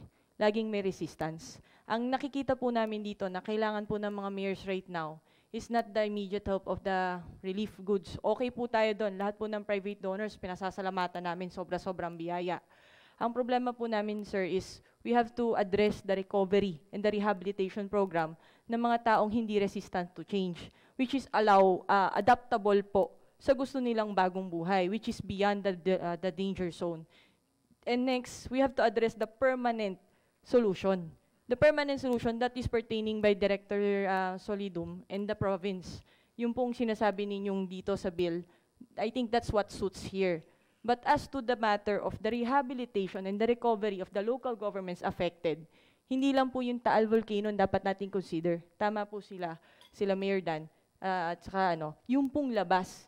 Kasi ang problem namin, as a hosting town, iba ni sa hosting town right now, we will be the resettlement area ng mga nasa lawa. Hindi po talaga sila papayag kasi kami po ay patag. So, there are things na nagko-conflict po sa issues natin ngayon. Again, I would like to address the permanent solution by the bill. Second, the rehabilitation and the recovery program separate from this matter. And we have to reconsider the conflict of interest po ng nature ng livelihood. So yun po talaga yung tatlong kailangan na namin ngayon, immediately, ng mga mayors dito po sa Batangas. Your comments, Mayor. Narinig naman siguro ng mga relevant resource persons here na iba yung usapin doon sa, I agree, doon sa Volcano Island, iba rin yung usapin doon sa Lakeshore. Kaya nandito si Undersecretary Ruth Castelo. Siguro maliwanagan natin ano yung immediate livelihood assistance na maipoprovide doon sa mga mangingisda, yung mga nagtatanim ng halaman sa Talisay, Vice Mayor Charlie, yung mga halaman na natin, yung punla, sira lahat yun, di ba? So ano may tutulong ng DTI? May dadagdag ka ron? Yun pong mga halaman sa amin pong mga pinagkukunan ng seedling sa buong Pilipinas ay almost 90% o 100% nasira po. Hindi ho alam ng karamihan yon. Kaya kinakailangan mabigyan po ng counting. Lahat ng natin ay galing sa Talisay. Talisay halos. Bakit durian, lahat nandun. May mangustin na nga kayo sa Talisay galing, nasira lahat. Sira ho lahat yun. And how long will it take to recover? Magtatanim uli? Pag nagtanim ho tayo, ay di almost 1 to 2 years, 3 years. Yung mga fruit bearing natin, bago lumaki ng isang pie, mga 2 years. So let's hear from Yusek Castelo kung ano yung program para matulungan yung mga nagpupunla, ma'am, yung mga seedlings. Sa Talisay po galing lahat yun. Sa buong Pilipinas, doon ang gagaling. Good morning, everyone. Good morning, Mr. Chair. Ang DTI po was able to get a fund from the President's Strategic Initiative Fund. So meron po kaming allocation for Taal, but we're still waiting for the finalization of the guidelines. In the meantime, we have piloted po 50 identified beneficiaries from the area na binigyan natin ng ayuda. Pero sir, ito po yung mga Ano po ma'am yung ina-expect niyong maitutulong? yung from the president po, we have 200 million, pero hindi naman po lahat yun for Taal because this is also earmarked for fire victims, yung galing po rin kay Senator Bongo. Yung ayuda po that we have piloted for 50 people, 10,000 pesos po. This is for the purpose of making them start again. Ito po yung mga may existing na negosyo or merong mga maliliit na tindahan na itutuloy lang nila ulit, bibili sila ng panibagong gamit para makapagnegosyo ulit. Yung sa agriculture po, sir, unfortunately, hindi po siya nakasama sa guidelines dahil DTI po does not have the mandate on agriculture. So yung fisheries po, yung seedlings, Kahit processing. processing po. Sa Kasi processing, pero yung pangingisda, yung sir, tawilis, ginagawa pong sardinas na yan. sa processing po, sir.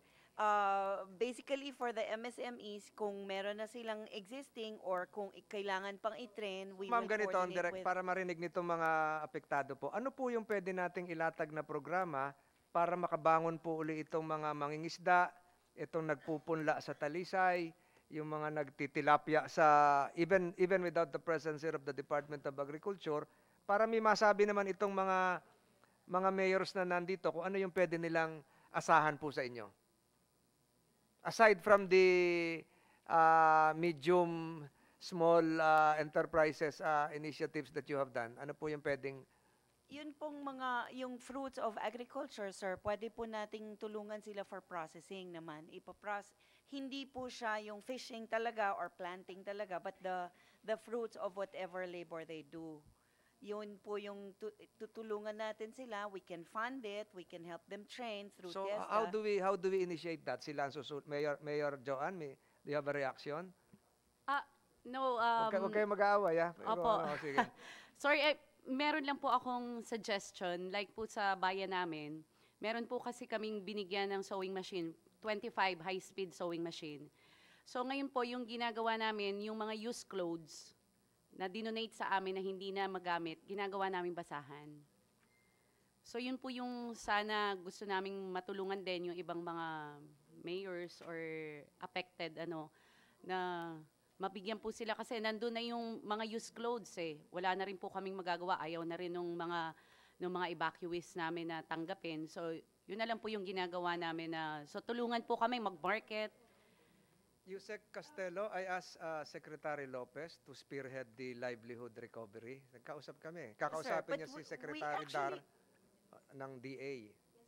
We have existing livelihood programs, sir, in other areas, pero because this is an emergency, so panibagot po itong ilalagay. And we are prepared, except that we still need the release of the funds. Yun po yung SIF.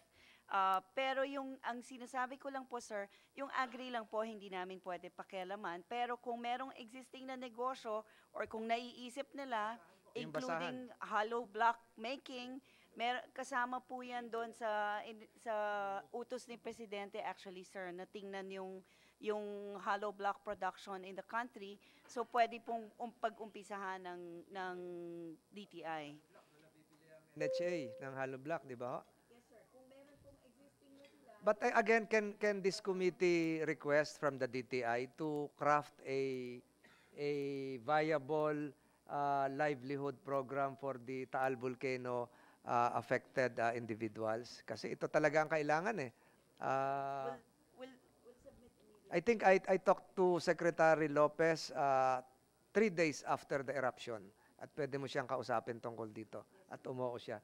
So siguro, Mayor Joanne, bibigay sa iyo ni Secretary Yusek Castelo yung number niya para kayo na lang yung magtawagan. Para babae sa babae.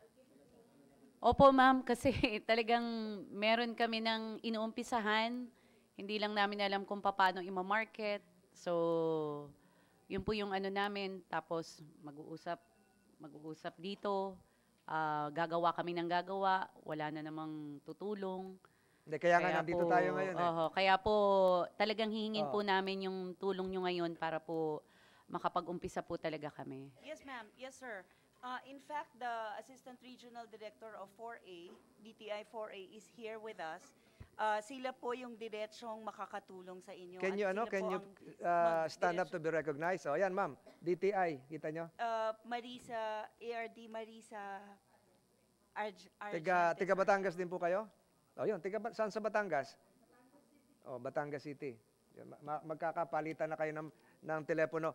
Si Assistant Secretary Encabo, merong programa ang DSWD na AIX, yung tulong dun sa mga ganitong emergency. Have we formulated a plan for them? Alam niyo yun, Mayora? Yung AIX. So nandito ang DSWD. So do we have that program in place right now, Assistant Secretary? Mr. Chair, as of now, meron pong pera allocated for AIX, the Assistance in Crisis Situation.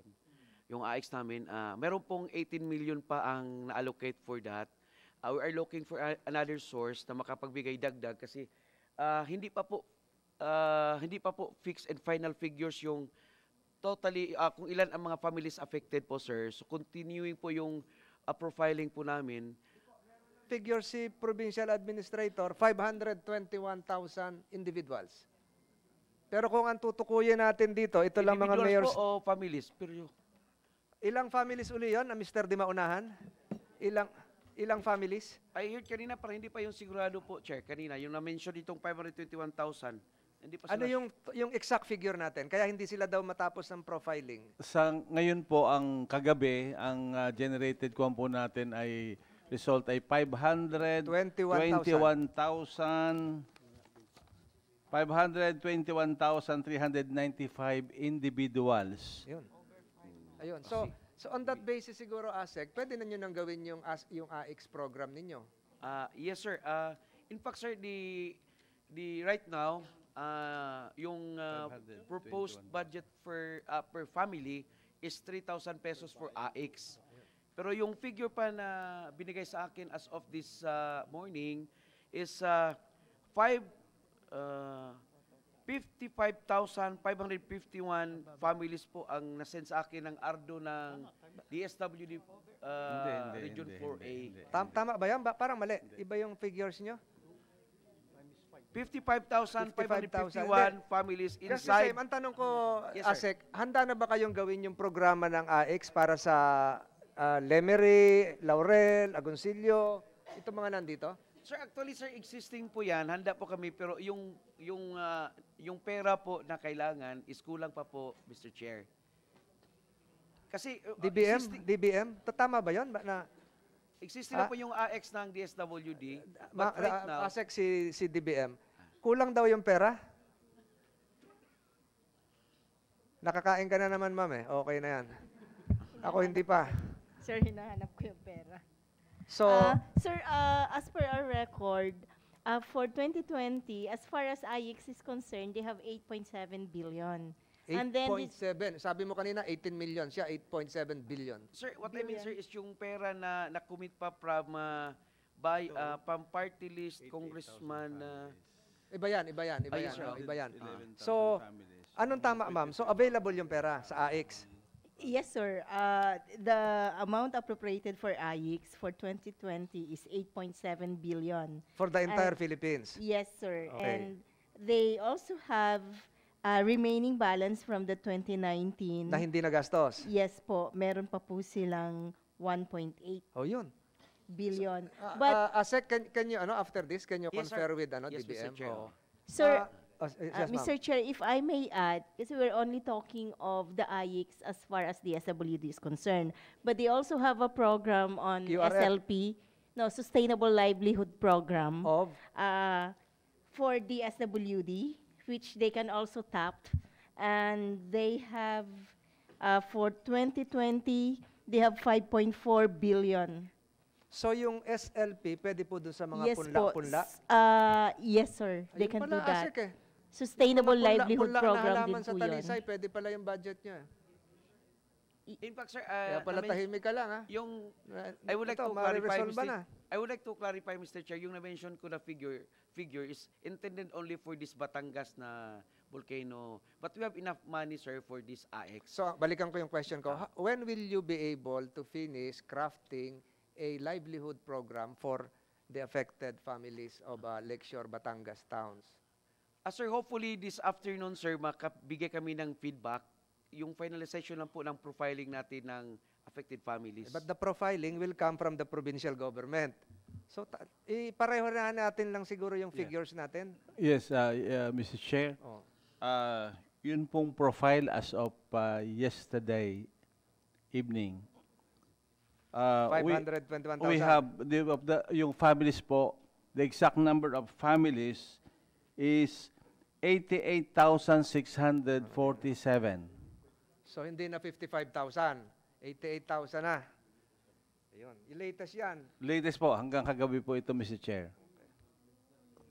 Nadagdagan. Okay. So, take note siguro, ASEC. And then, okay na tayo sa Department of Housing. We've taken too much of your time. I'd like the United Architects of the Philippines and sino pa ba hindi ko napasalita? The leagues. The leagues. The League of Cities, and then United Architects, how will you be able to contribute your share to this endeavor of providing a more sustainable resettlement site for the evacuees? And then OSDAP, sana OSDAP? OSDAP also. So yung tatlo na lang before we wrap up. So League of Cities, salamat dun sa mga padala ng, kasi ang mga cities, ang lalaki talaga ng naitulong dito sa mga kababayan natin sa Batangas. Hindi ko pa napasalita si Mayor Alilio mamaya, at si Mayor Salamat. So, anything more to add to this effort? Good morning, good afternoon, Mr. Chair. In addition lang po with the bill, previously po may House Committee regarding also with the evacuation center, and the LCP committed on the following comments. Baka naman po, since apparently may discrepancy on how they will implement, lalo na yung permanent resettlement, maybe pwedeng i-include natin specifically sa bill the agencies concerned and the functions that they will serve, and also other private institution who has been very active in helping the Taal evacuees. Another comment, sir, for the permanent, can we also, we adhere to the on-site or nearby cities relocation, because tama po yung sabi ni Mayor, mahirap po na magbago ng trabaho in an instant, lalo na may isang traumatic experience na nangyari sa mga evacuees natin. So maybe can we include that also with the General Community Shelter Act, na hindi magde-depart yung i-relocate natin from their original livelihood, dahil panibagong training na naman po ulit yon, panibagong funding na naman po ulit if ililipat natin sila to an area na hindi sila well adept dun sa area. Yun lang po. And also, we commit naman po, not only with the Metro Manila cities, also with all our members na continuously, even with the programs, LCP is also implementing various programs that I think we can help with the yung sa sewing machine. I think we can implement, I think we can strengthen on that. I will just have to coordinate with the members and our program heads regarding on how we can strengthen yung initiative po ni Mayor Amo. Ma'am, siguro patukoy kayo doon sa parang Adopt a Municipality program. So Yes. pwede kaya yung League of Cities, dati presidente ako ng League of Cities, Yes. pwede kaya kayo magkaroon ng Adopt a Municipality program? Konti lang naman ito. Kung ma-adapt nyo yung Laurel, Lemery, Goncillo, Balete, Talisay, para mabigyan din ng, gaya nabanggit mo na yung sewing machine, ibang livelihood opportunities, yung mayayamang cities. Sir, I will address that to our heads, but of course I think they will positively react on that recommendation, Mr. Chair.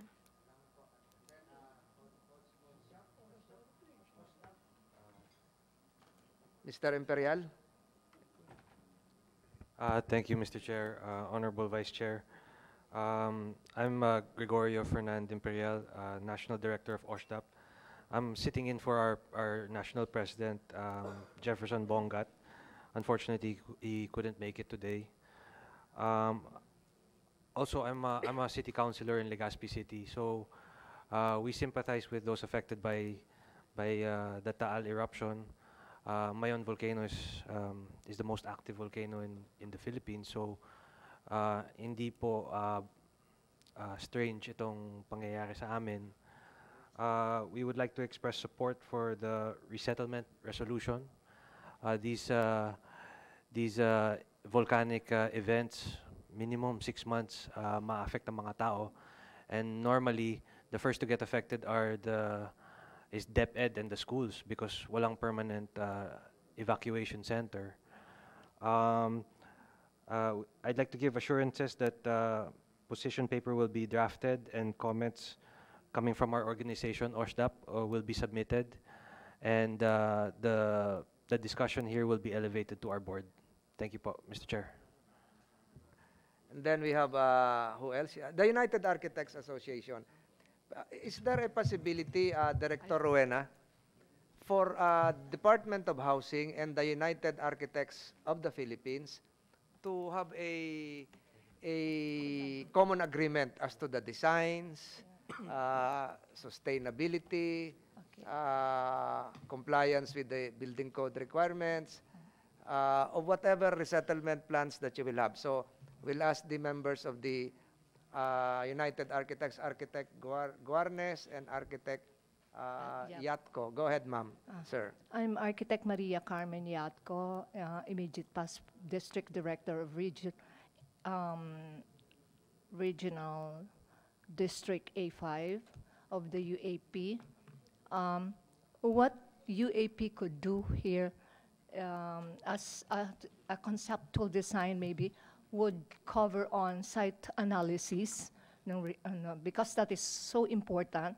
Can We you just also don't put a structure. Can you also offer that assistance to the province of Batangas? So yes. site analysis. Yeah. And that Because will here include we- geohazard analysis, etc. Yes, Thank yes. you po. Because the structure that you are to put should be in context with the site. And we could optimize on whatever is in the site. Next is when you put the structure, we would design it in a manner of that it should be oriented sa sun path and the wind direction, because the materials that you are to put should be a protective element. The decision on the materials to use would depend on the orientation of sun path and the wind direction. So that's how we design structure. How I'll ask architects again, will do. Director Rowena, kanina may pinakita kayo ng members ng committee ninyo. Wala nakalagay doon na private sector. Meron? Sila ba yun? O no? Siguro, ma'am, you can join, you can ask Director Rowena that you're Yes very po. reputable po itong United Architects Yes, sir. Association, na sumali po kayo doon para may inputs din po kayo sa Sige po. pagdidesign. Salamat po. Yes, sir? Sir, if I may add, I'm architect Ray Guarnes and also an environmental planner. Sir, the United Architects of the Philippines are open po for the collaboration with the NHA and other private sectors. Ang UAP po kasi is napaka-active pagdating po sa mga CSR projects. And then, doon po kasi sa mga design, dapat na nagkakaroon ng intervention from the start pa lang. Sa pag-apply pa lang po sa Office of Building Officials, kailangan na-check na po natin kung yung design is akma po doon sa site. Katulad po, halimbawa sir sa Taal, may mga design po ng mga flat roofs. Ang flat roofs po kasi nag-accumulate po yan ng ash. So pag na-double po yan, halos 4 na tonelada po ang nasa roof po.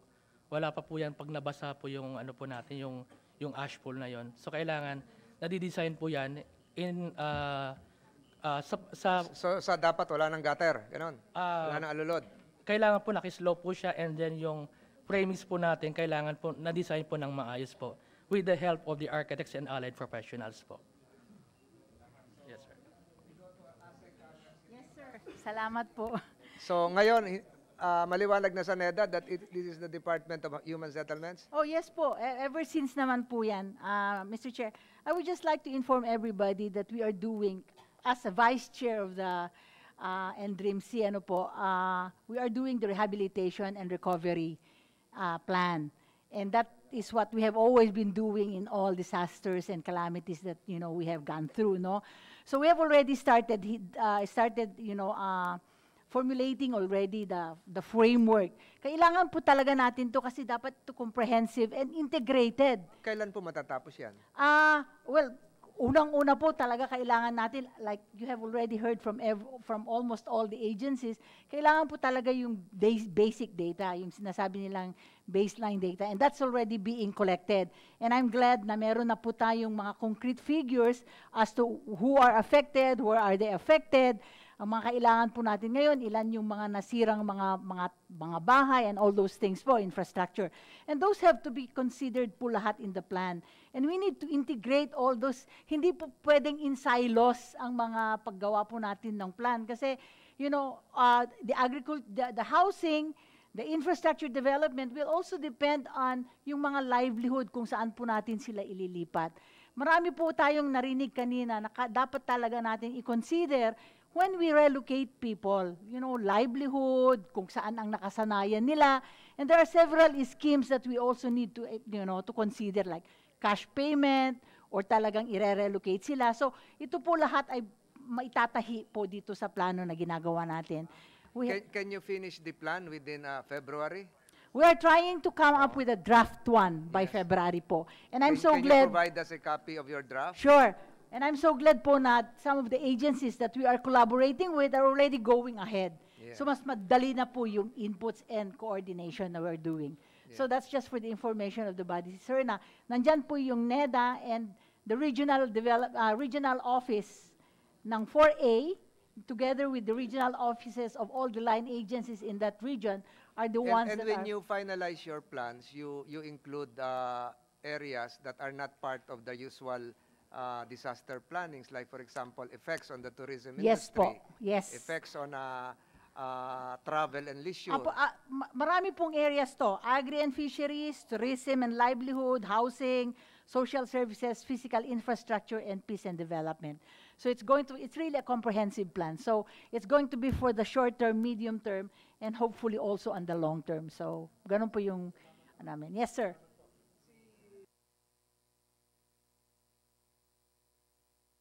We were supposed to tackle the bill on dormitories, pero due to lack of material time, and I was waiting for the arrival of Senator Bong Revilla, we might reschedule this. I'm sorry I took so much of your time, pero we'd like to commend you for your assistance likewise during the days after the eruption. Kayo nagdala ng mga tubig sa evacuation center, kayo yung naglinis ng mga kalye, so maraming salamat, Chief Superintendent Jesus Fernandez. Pero yung bill, baka hindi na natin matakel ngayon. The same is true with Chief Superintendent Maria Sofia Mendoza. Hindi natin matatakel maging yung bill ni Senator Lapid, providing mechanism for regulation of student housing entities. Tungkol po ito sa yung mga dorm na dapat maayos yung fire exit, at mas mababa yung bayad ng mga estudyante, lalong-lalo na sa University Belt. So, another time, we will reschedule the hearing. But before I give the mic to the last two mayors, pasalitain ko yung isang evacuee natin, si Miss Clarita Reboyas. Ang tanong ko po ganito, ma'am. Yung bang naging karanasan ninyo pakitulungan natin, Paige, yung ba naging karanasan nyo sa evacuation center, naging maayos naman ang trato sa inyo, pati yung mga kasama ninyo mga evacuee, Opo. yung mga naiwan yung mga kagamitan sa Volcano Island, sa Pulo, bagamat nag-aalala kayo na baka nasira na. Maayos naman po. Paano nyo nalaman maayos? May bumalik ba ho doon? Bumalik. Kasama ko. Nakabalik kayo, sir? Kailan po kayo bumalik?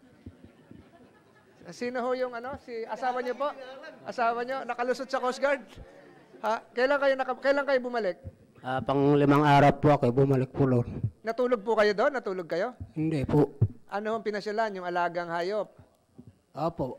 Sa mga gamit po. So, ayos pa naman ho ang... Wala na po.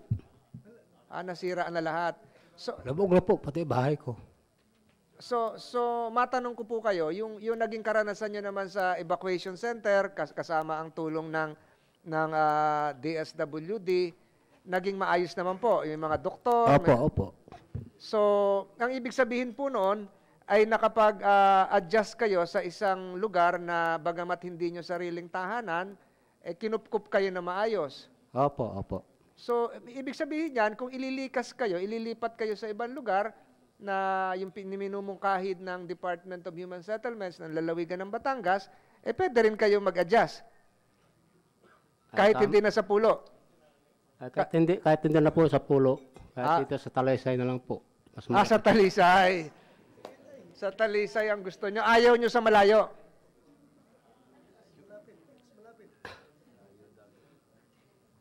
Huwag kayo umiyak. Teka, ano ang hanap buhay natin sa pulo? Napapasakay tayo ng kabayo? Hindi po. Ako po nakahakot ng patoka ng isda. Ng ano po? Patoka po ng isda. Isda. So, sa palaisdaan, sa mga fish pen. Opo. So, kailangan, kung magkakaroon kayo ng panibagong hanap buhay, kung sa Talisay man kayo, kung saan, dapat ganun din ang gusto nyo. Opo. Kasi mahirap na mag-training ng ibang hanap buhay. Opo. So, sapat po ba naging tulong sa inyo ng pamahalaan at ng pribadong sektor? Ayos naman rin po. Salamat po at salamat din tayo sa Panginoon Diyos na ligtas tayong lahat, ligtas kayong Maraming lahat. salamat po sa Panginoon Diyos. Maraming salamat. Wala naman kayo reklamo sa DSWD? Sa ngayon po, wala naman po. Kay ASEC and Cabo, wala kayong reklamo ha? Salamat. Pasalitain natin si Mayor Larry Alillo at ito yung unang nagkaproblema nung pagputok. Maya-maya si Mayor Salamat ng Alfonso Cavite. Mayor? Magandang hapon po, Senators. Bago po ako ang bayan po ng Lemery ang pinakamalaking populasyon. Kami po ay mahigit na 100,000 ang population namin. Yung pong naging problema namin, although based on the presentation of human settlement, yung Lemery po, wala. Pero marami rin pong... ano po ibig sabihin ng wala? Yung po sa presentation po nila doon sa human settlement, pero hindi ko rin po naman tatanggapin kasi yung taga-Lemery po hindi lilipat ng puntang ibaan. Kasi mas ang mangyayari po, yung sinabi nila, na kapag nabigyan ng award, malamang ipagbili pagdating dahil hindi po sila mawiwili doon. Yung pong kuwan po natin, pero po sa problema po ng aming mga kababayan sa ngayon ay sa karamihan ng lahat po, buong Batangas, meron po sa Lemery na evacuees, pati Laguna, Cavite. At ako po ay nagpapasalamat sa lahat ng LGU ng Cavite, kay Governor Rimulya at siyempre sa lahat po ng mayors, especially Mayor Salamat. At sa lahat po ng mga kay Governor Pineda at Governor Tamayo ng South Cotabato, nakarating pa po sa bayan namin para po sa mga sa national government po, yung ayuda talaga pong malaking bagay po sa amin dahil sa karamihan po ng aming tao sa Lemery, di sapat na rin po ang tulong at kaya lang, di siyempre, yung pong financial assistance na kinukuha po namin kung hanggang kailan namin maitutulungan yung aming mga kababayan.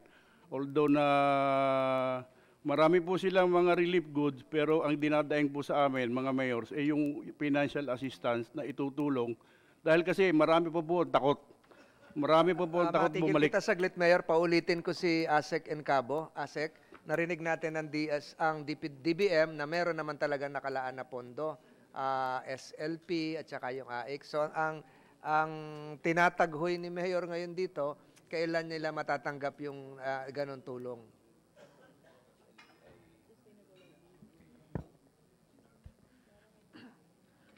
Okay, Mr. Chair, itong AX, pag matapos itong profiling natin either today or tomorrow, within a week, so next week po, Mr. Chair, pwede na pong mabigay yung AX, yung cash payout na cash. Paano po yun, sir? Kayo ang pupunta sa bayan-bayan, sa Batangas, o i-course through nyo sa sa provincial? Paano ito? Okay. Para alam nila, para Yes, alam nila. Sir, ang DSWD, ang Field Office 4A, pupunta po siya sa kay Ma'am Joy sa PSWDO. Tapos kakausapin, there will be a meeting kasama po ang MSWDOs, yung Municipal Social Workers. Tapos po kasi kayo, sinong representative ng LGU, si Mayor or si Vice Mayor, kasi mas kilala niyo yung mga residente.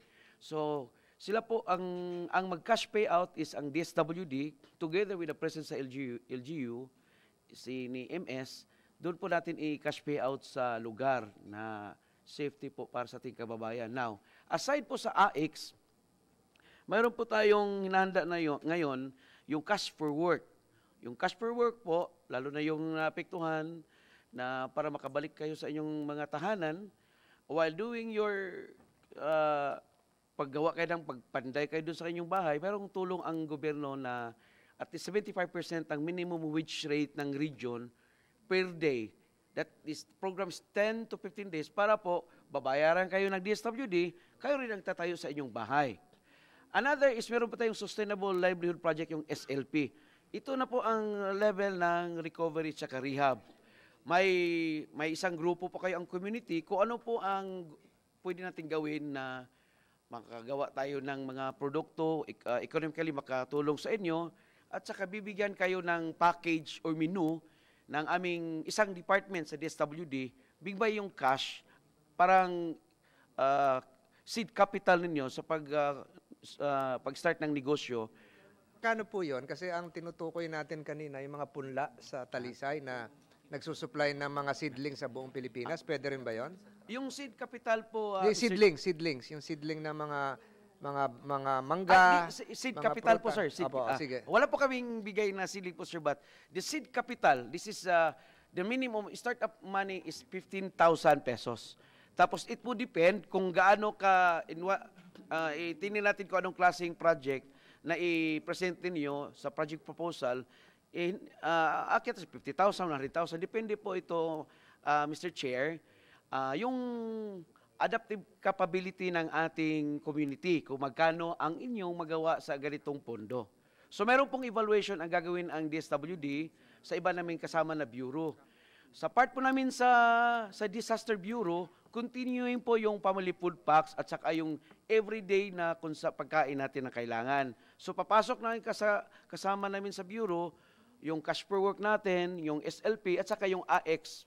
Ang AX ang pinakamadali po, Mr. Senator, next week, pwede na po yan mabigay, yung 3,000 per family. Anong lang si Mayor? 3,000 po per family. Yes, sir. Ang tanong po, yun po bang number of families who were affected ay pwede na po namin sabihin sa kanila, yes, you can get.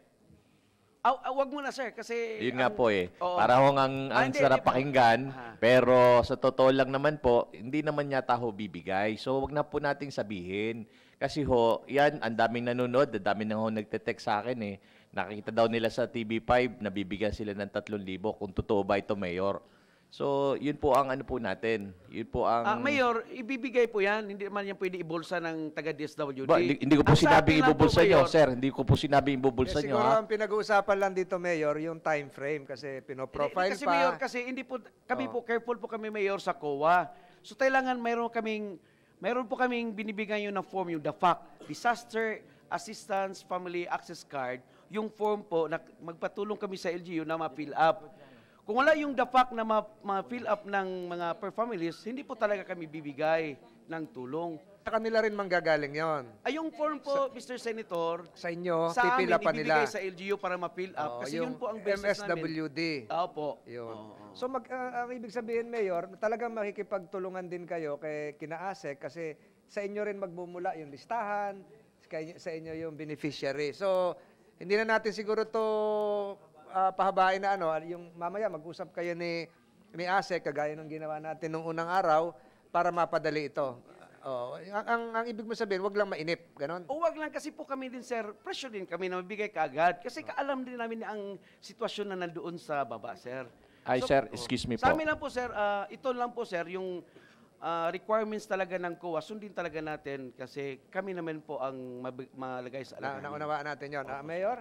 Sa Batangas po, may nabigyan na po sila eh.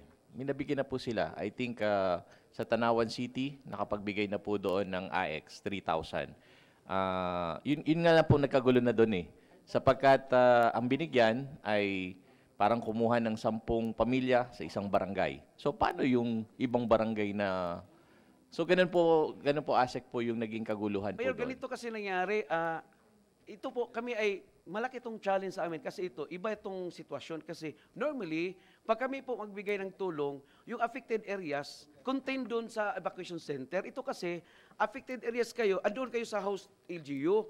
So nahirapan kami kung saan kayo hanapin. Kasi mayroong instances, Mayor, and many instances right now on the ground, na itong taga dito, example, isang town, pagkatapos ng profiling, lilipat sa ibang evacuation center, magpo-profile na naman. So kaya, in fact ngayon, mayroon kaming biometrics profiling na kailangan ng parang sa Comelec na mayroon kang index, mayroong facial, kasi isang evacuation center, magpa-register yung isang tao, isang pamilya sa iba't ibang lugar. So yun ang reasons po, Mr. Chair, na by batch yung pagbigay, in fact, Argon sila ata may nabigay na. Hindi po lahat. So, tingnan yung, kasi kami po, sir, binabalidate po natin, Mr. Chair, yung talagang totoong taga dyan na residente, tapos hindi siya magbalik-balik. Ngayon nangyari na lumipat ka sa evacuation center sa ibang LGU. Oh, yes, sir. Diba? Kaya Oo. medyo mahirap. This is very unusual po, sir, kasi affected areas ka, andun ka sa host LGU. Yes. So, kailangan namin nung, sir, yung profile talaga. Naintindihan ko yun, ASEC, si Mayor. Mr. Chair, yun nga po ang nagiging problema ng mga hosting town. Actually, nag-open na po kami sa bayan namin. Ang iba po hindi bumabalik, ayaw bumalik ng evacuation area dahil yung pong ginawa na nag-umpisa silang mamigay, di ang pinapuputok po, mamimigay ng 3,000 doon sa lahat ng evacuation area, kaya ayaw pong umalis nung ibang na nag-open na kami. Yung po ang naging problema eh. Kaya hindi po umaalis sa evacuation site yung mga iba dahil doon nga po sa pamimigay ng 3,000. Nakala ho naman, ibinigay din daw sa amin, kaya ho lumalabas sa Facebook, kami ang binubulsa daw namin. Sabi ng, yun ho nagiging problema namin ngayon. Pwede bang gumawa ng sistema na pag napauwi na kasi wala nang lockdown, di ba? Nakalista naman yun sa evacuation center, bahala na si Municipal Social Welfare Development Officer na hanapin kung tiga saang barangay yung nag-evacuate, halimbawa sa Lemery, at doon naman kayo magbibigay doon sa sariling bayan. Kasi hindi aalis nga naman sa evacuation center habang hinihintay kayo. Yun ang predicament natin ito. Kahit alis na yung lockdown, nandoon pa sila kasi hinihintay kayo. Sir, ganito po ang itong proseso. First, the priority of the profiling, ano pong inside evacuation centers. So, next will be with the participation po at sa kailangan talaga namin yung cooperation ng LGU, yung mga home-based, yung outside evacuation centers. So, hindi po namin lahat matapos in one day, yung camp manager namin na taga-DSWD from inside evacuation center, pupunta pa kami sa home-based. Kaya right now, focus muna kami dito sa inside ECs.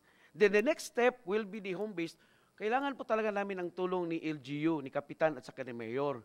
So ngayon po, sir, hindi talaga natin yan maiwasan kahit masada tayo sa gobyerno, talagang vulnerable tayo sa issues. But as long as we are performing our duties, na by honest and good faith, nabigay natin, no problem with that. As long as the requirements of the law, yung mga attachment po na kailangan, sundin talaga natin, sir. But I can assure you, meron pong perang DSWD, si Secretary Bautista po ayaw ng may problema na ibigay sa mga tao, susundin po namin, Mr. Secretary. Mr. Senator, sorry. No, teacher. Isa ito sa mga tumulong sa Alfonso Cavite naman ito. Nag-host siya ng napakaraming evacuees galing sa Batangas. Kaya ka naimbitahan dito kasi gusto ko maipaliwanag mo rin sa lalawigan ng Batangas kung bukas ang iyong sariling munisipyo sa pagtanggap ng permanent resettlement area. At malaman din ito ng Department of Human Settlements dahil Alfonso Cavite na ito eh. Hindi na ito Batangas. So, unang-una, maraming salamat. Thank you, Mayor. Salamat sa naging tulong mo sa 9,000 yung kanyang evacuees. yung napuntahan ko, 7,000 yun nandun sa isang school. Nandun pa yun hanggang ngayon, ano? Mr. Chair, as of January 30, 10 o'clock a.m. ang report po ng aming MSWD. Nasa 855 families pa po and nasa 2,941 individuals. But siguro po within the week is masi-zero na po ito. Kasi ang karamihan po ng nasa amin na natira, nasa mga kamag-anak po nila. Dahil nga po katabi po kami ng Batangas, so sa amin po nagtakbuhan nung gabi na yun po. And syempre gusto ko rin pong samantalahin yung pagkakataon na magpasalamat po sa inyo po, sa ating Mayor's League of Cavite and sa ating Governor John Vic, kay Congressman Bambol Tolentino, tsaka sa mga senador. Kasi maliit lang kaming bayan pero nagawa po naming hawakan yung ganong karami dahil po sa tulong po na binigay nyo, tsaka yung mga kababayan ko po sa Alfonso, Cavite. So wala naman pong naging reklamo. So lahat naman po is na-provide. And eto nga po yung mga mayors na katabi ko, mag-uusap po kami mamaya na kung saan po namin dadalahin lahat po ng naipon namin sa Alfonso. Gusto ko pong ibalik po sa kanila siguro po within the week kapag wala na pong ang tinutukoy mo, Mayor, yung mga sobrang sardinas, ibibigay na sa mga tao. lahat po is babalik po natin sa Batangas. Bali, within the week po, masi-zero na po yung aming evacuees. So, i-schedule ko na po kung sino po ang tatanggap na mayors. Siguro, kasi meron po kaming 3 bodega na napuno po ng mga relief goods. And nandun din po yung mga listahan namin kung sino yung mga kumuha, nakapirma ho, tsaka kung sino ho yung mga donors, para po black and white po kami na wala po kami ititira sa bayan po ng Alfonso. Yan po.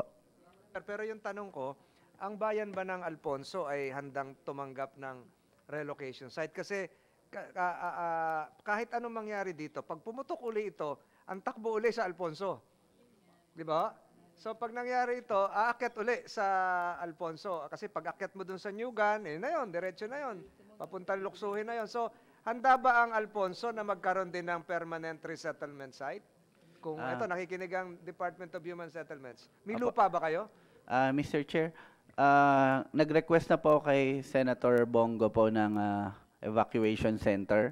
And nabisita na po ng district engineer and tumawag na rin po yung sa Office of the Presidency, Yusek Jenny Ong, and parang tuloy na po. And yung po doon sa, pag po nakiusap yung mga mayors dito na natanggapin yung kanila, tingnan po natin kung papayag po tayo siguro po. Mababawasan lang sila ng boto na lilipat lahat sa Alfonso.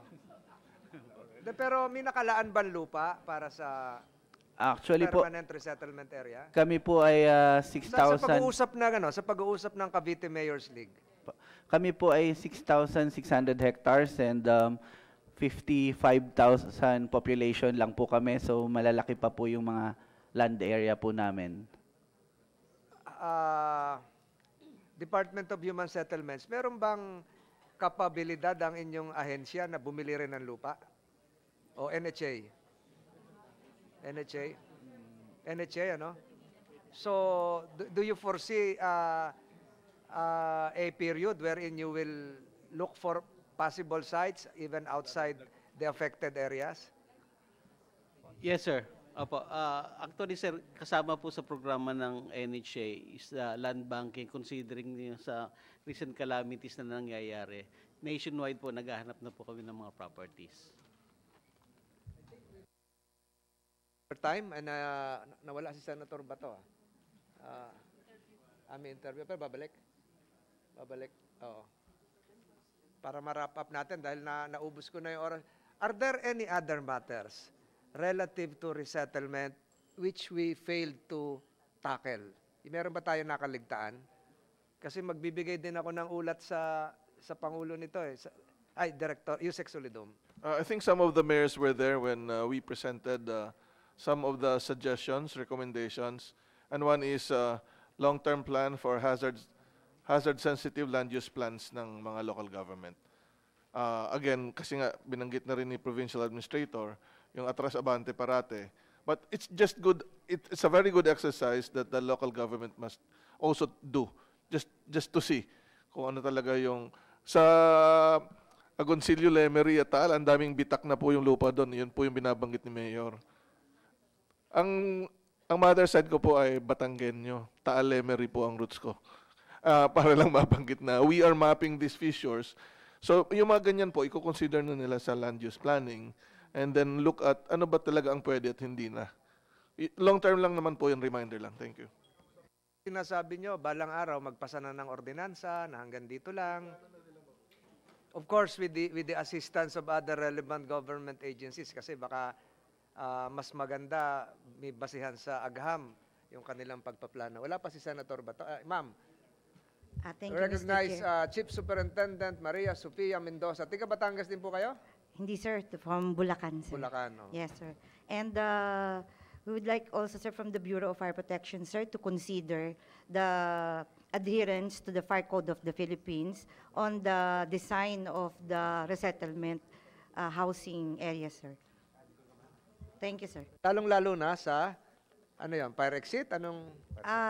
Fire suppression, sir, and yung mga firewalls, sir, kung if this will be a row house, yung mga firewalls, sir, yung sukat niya, yung, ano ba yung fire safety measures along the, ano sir, yung sa resettlement area po. Were you consulted when evacuation centers were designed? Kasi Wala po, yung sir. evacuation centers natin, yung sa NHA, may communal kitchen eh. Na-consult kayo doon. Siyempre, pwede rin magkasunog, pwede rin pagmula ng sunog, di ba?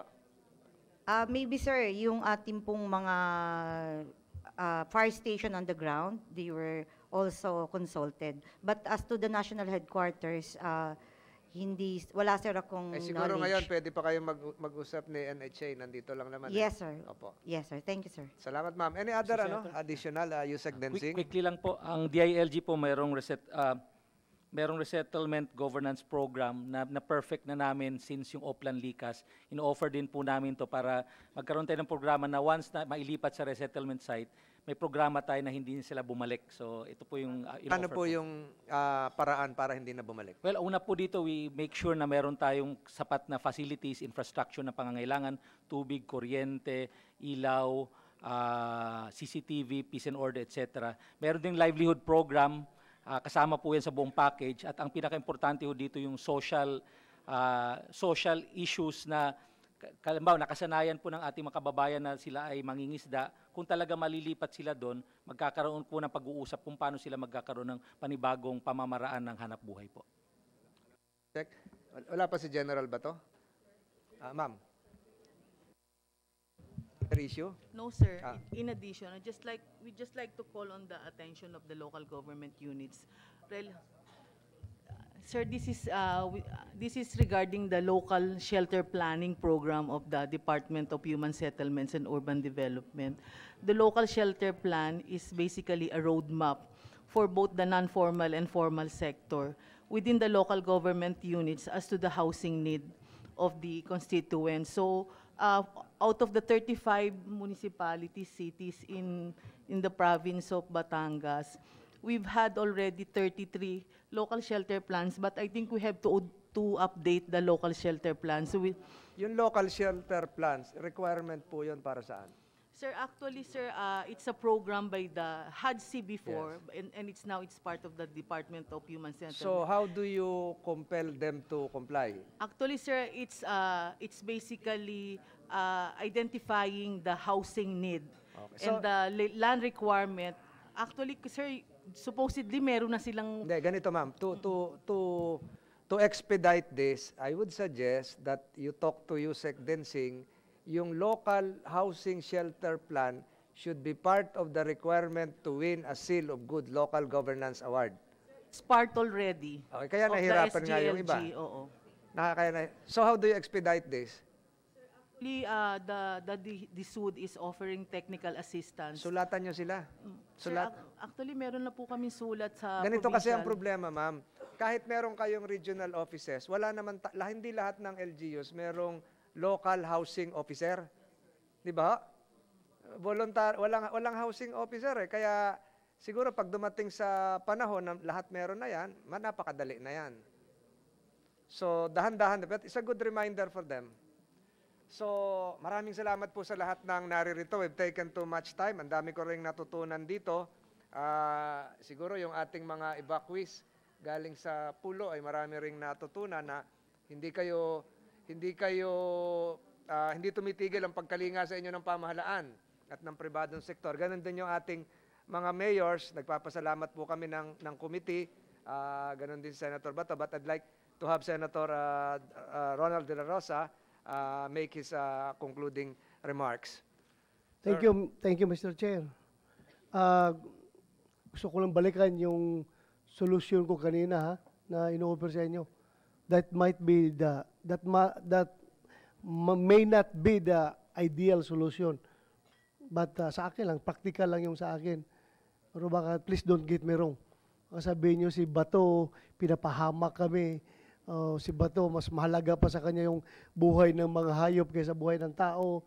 Ganon-ganon. Akin lang is, lang yun.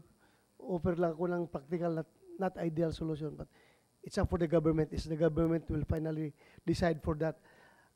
Next is, andito lang naman lahat ng mga concerned government agencies. Ang akin lang talaga, sana i-remind ko kayo kung pwede, yung ating pagtutulungan, yung ating pag-aalaga sa ating mga kababayan, sana hindi ito hihinto dito lang sa pagputok ng Bulkang Taal. Sana after this, nandyan pa rin palagi. Bantayan natin palagi dahil ito ngayon, sabi ng PBOX, permanent danger zone yung pulo. Maya pag medyo nag-clear na yung asphalt dyan, makikita na naman natin yung mga tao babalik doon. Tapos sabihin naman ng mga LGU na hindi namin kayang pigilan yan dahil mga butante namin yan. Sayang rin yan. Magagalit sa amin yan. Di ba? Let's be practical. Sana, yung interest palagi ng karamihan ng ating titingnan at yung magkaisa tayo. Pag sinabing hindi pwede, dapat hindi talaga pwede. Baka mamaya yung resettle natin doon, after a while, babalik na naman doon. Then sabihin naman niya, sir, okay naman kay Mayor, sir. Pinayagan kami ni Mayor. Sana united tayo dito. Hindi tayo pwedeng opposite yung direction ng ating efforts. So yun lang po ang akin, Mr. Chair. Maraming salamat po. Senator De La Rosa, salamat po sa lahat ng umattend. Alam ko po kayo ay napakarami pang gawain, but we'd like to again thank you and commend you on behalf of the committee for helping all these people and the other evacuees who are not here. Alam ko pong hirap na rin ang lalawigan ng Batangas at we look forward to the completion of the plans of the Department of Housing. You will be at the forefront of this. Ang reminder lang ni Senator De La Rosa is to be more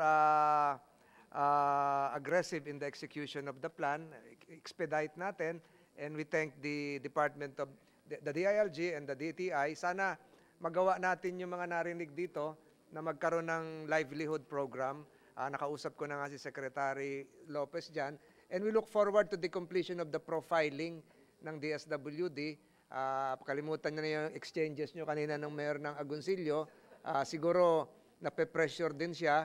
So, ang mahalaga, matulungan natin itong mga ito.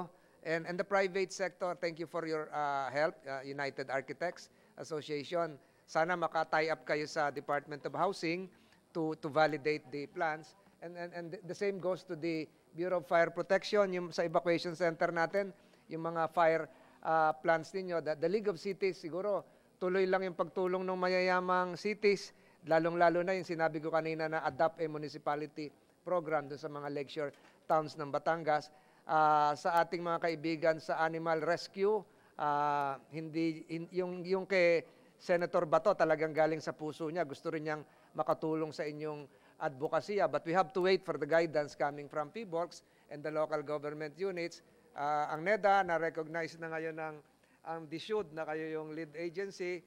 And we thank all of the mayors who are here at the forefront. Hirap na hirap po ito kahit alas 12 ng gabi natatawagan ko. Konting tiyaga lang, Mayor Joanne. Konting tiyaga lang. Mayor Daniel. So, maraming salamat po sa lahat ng dumalo. Yusek Solidum, may God bless us all. Thank you for your assistance, and the committee meeting is hereby adjourned.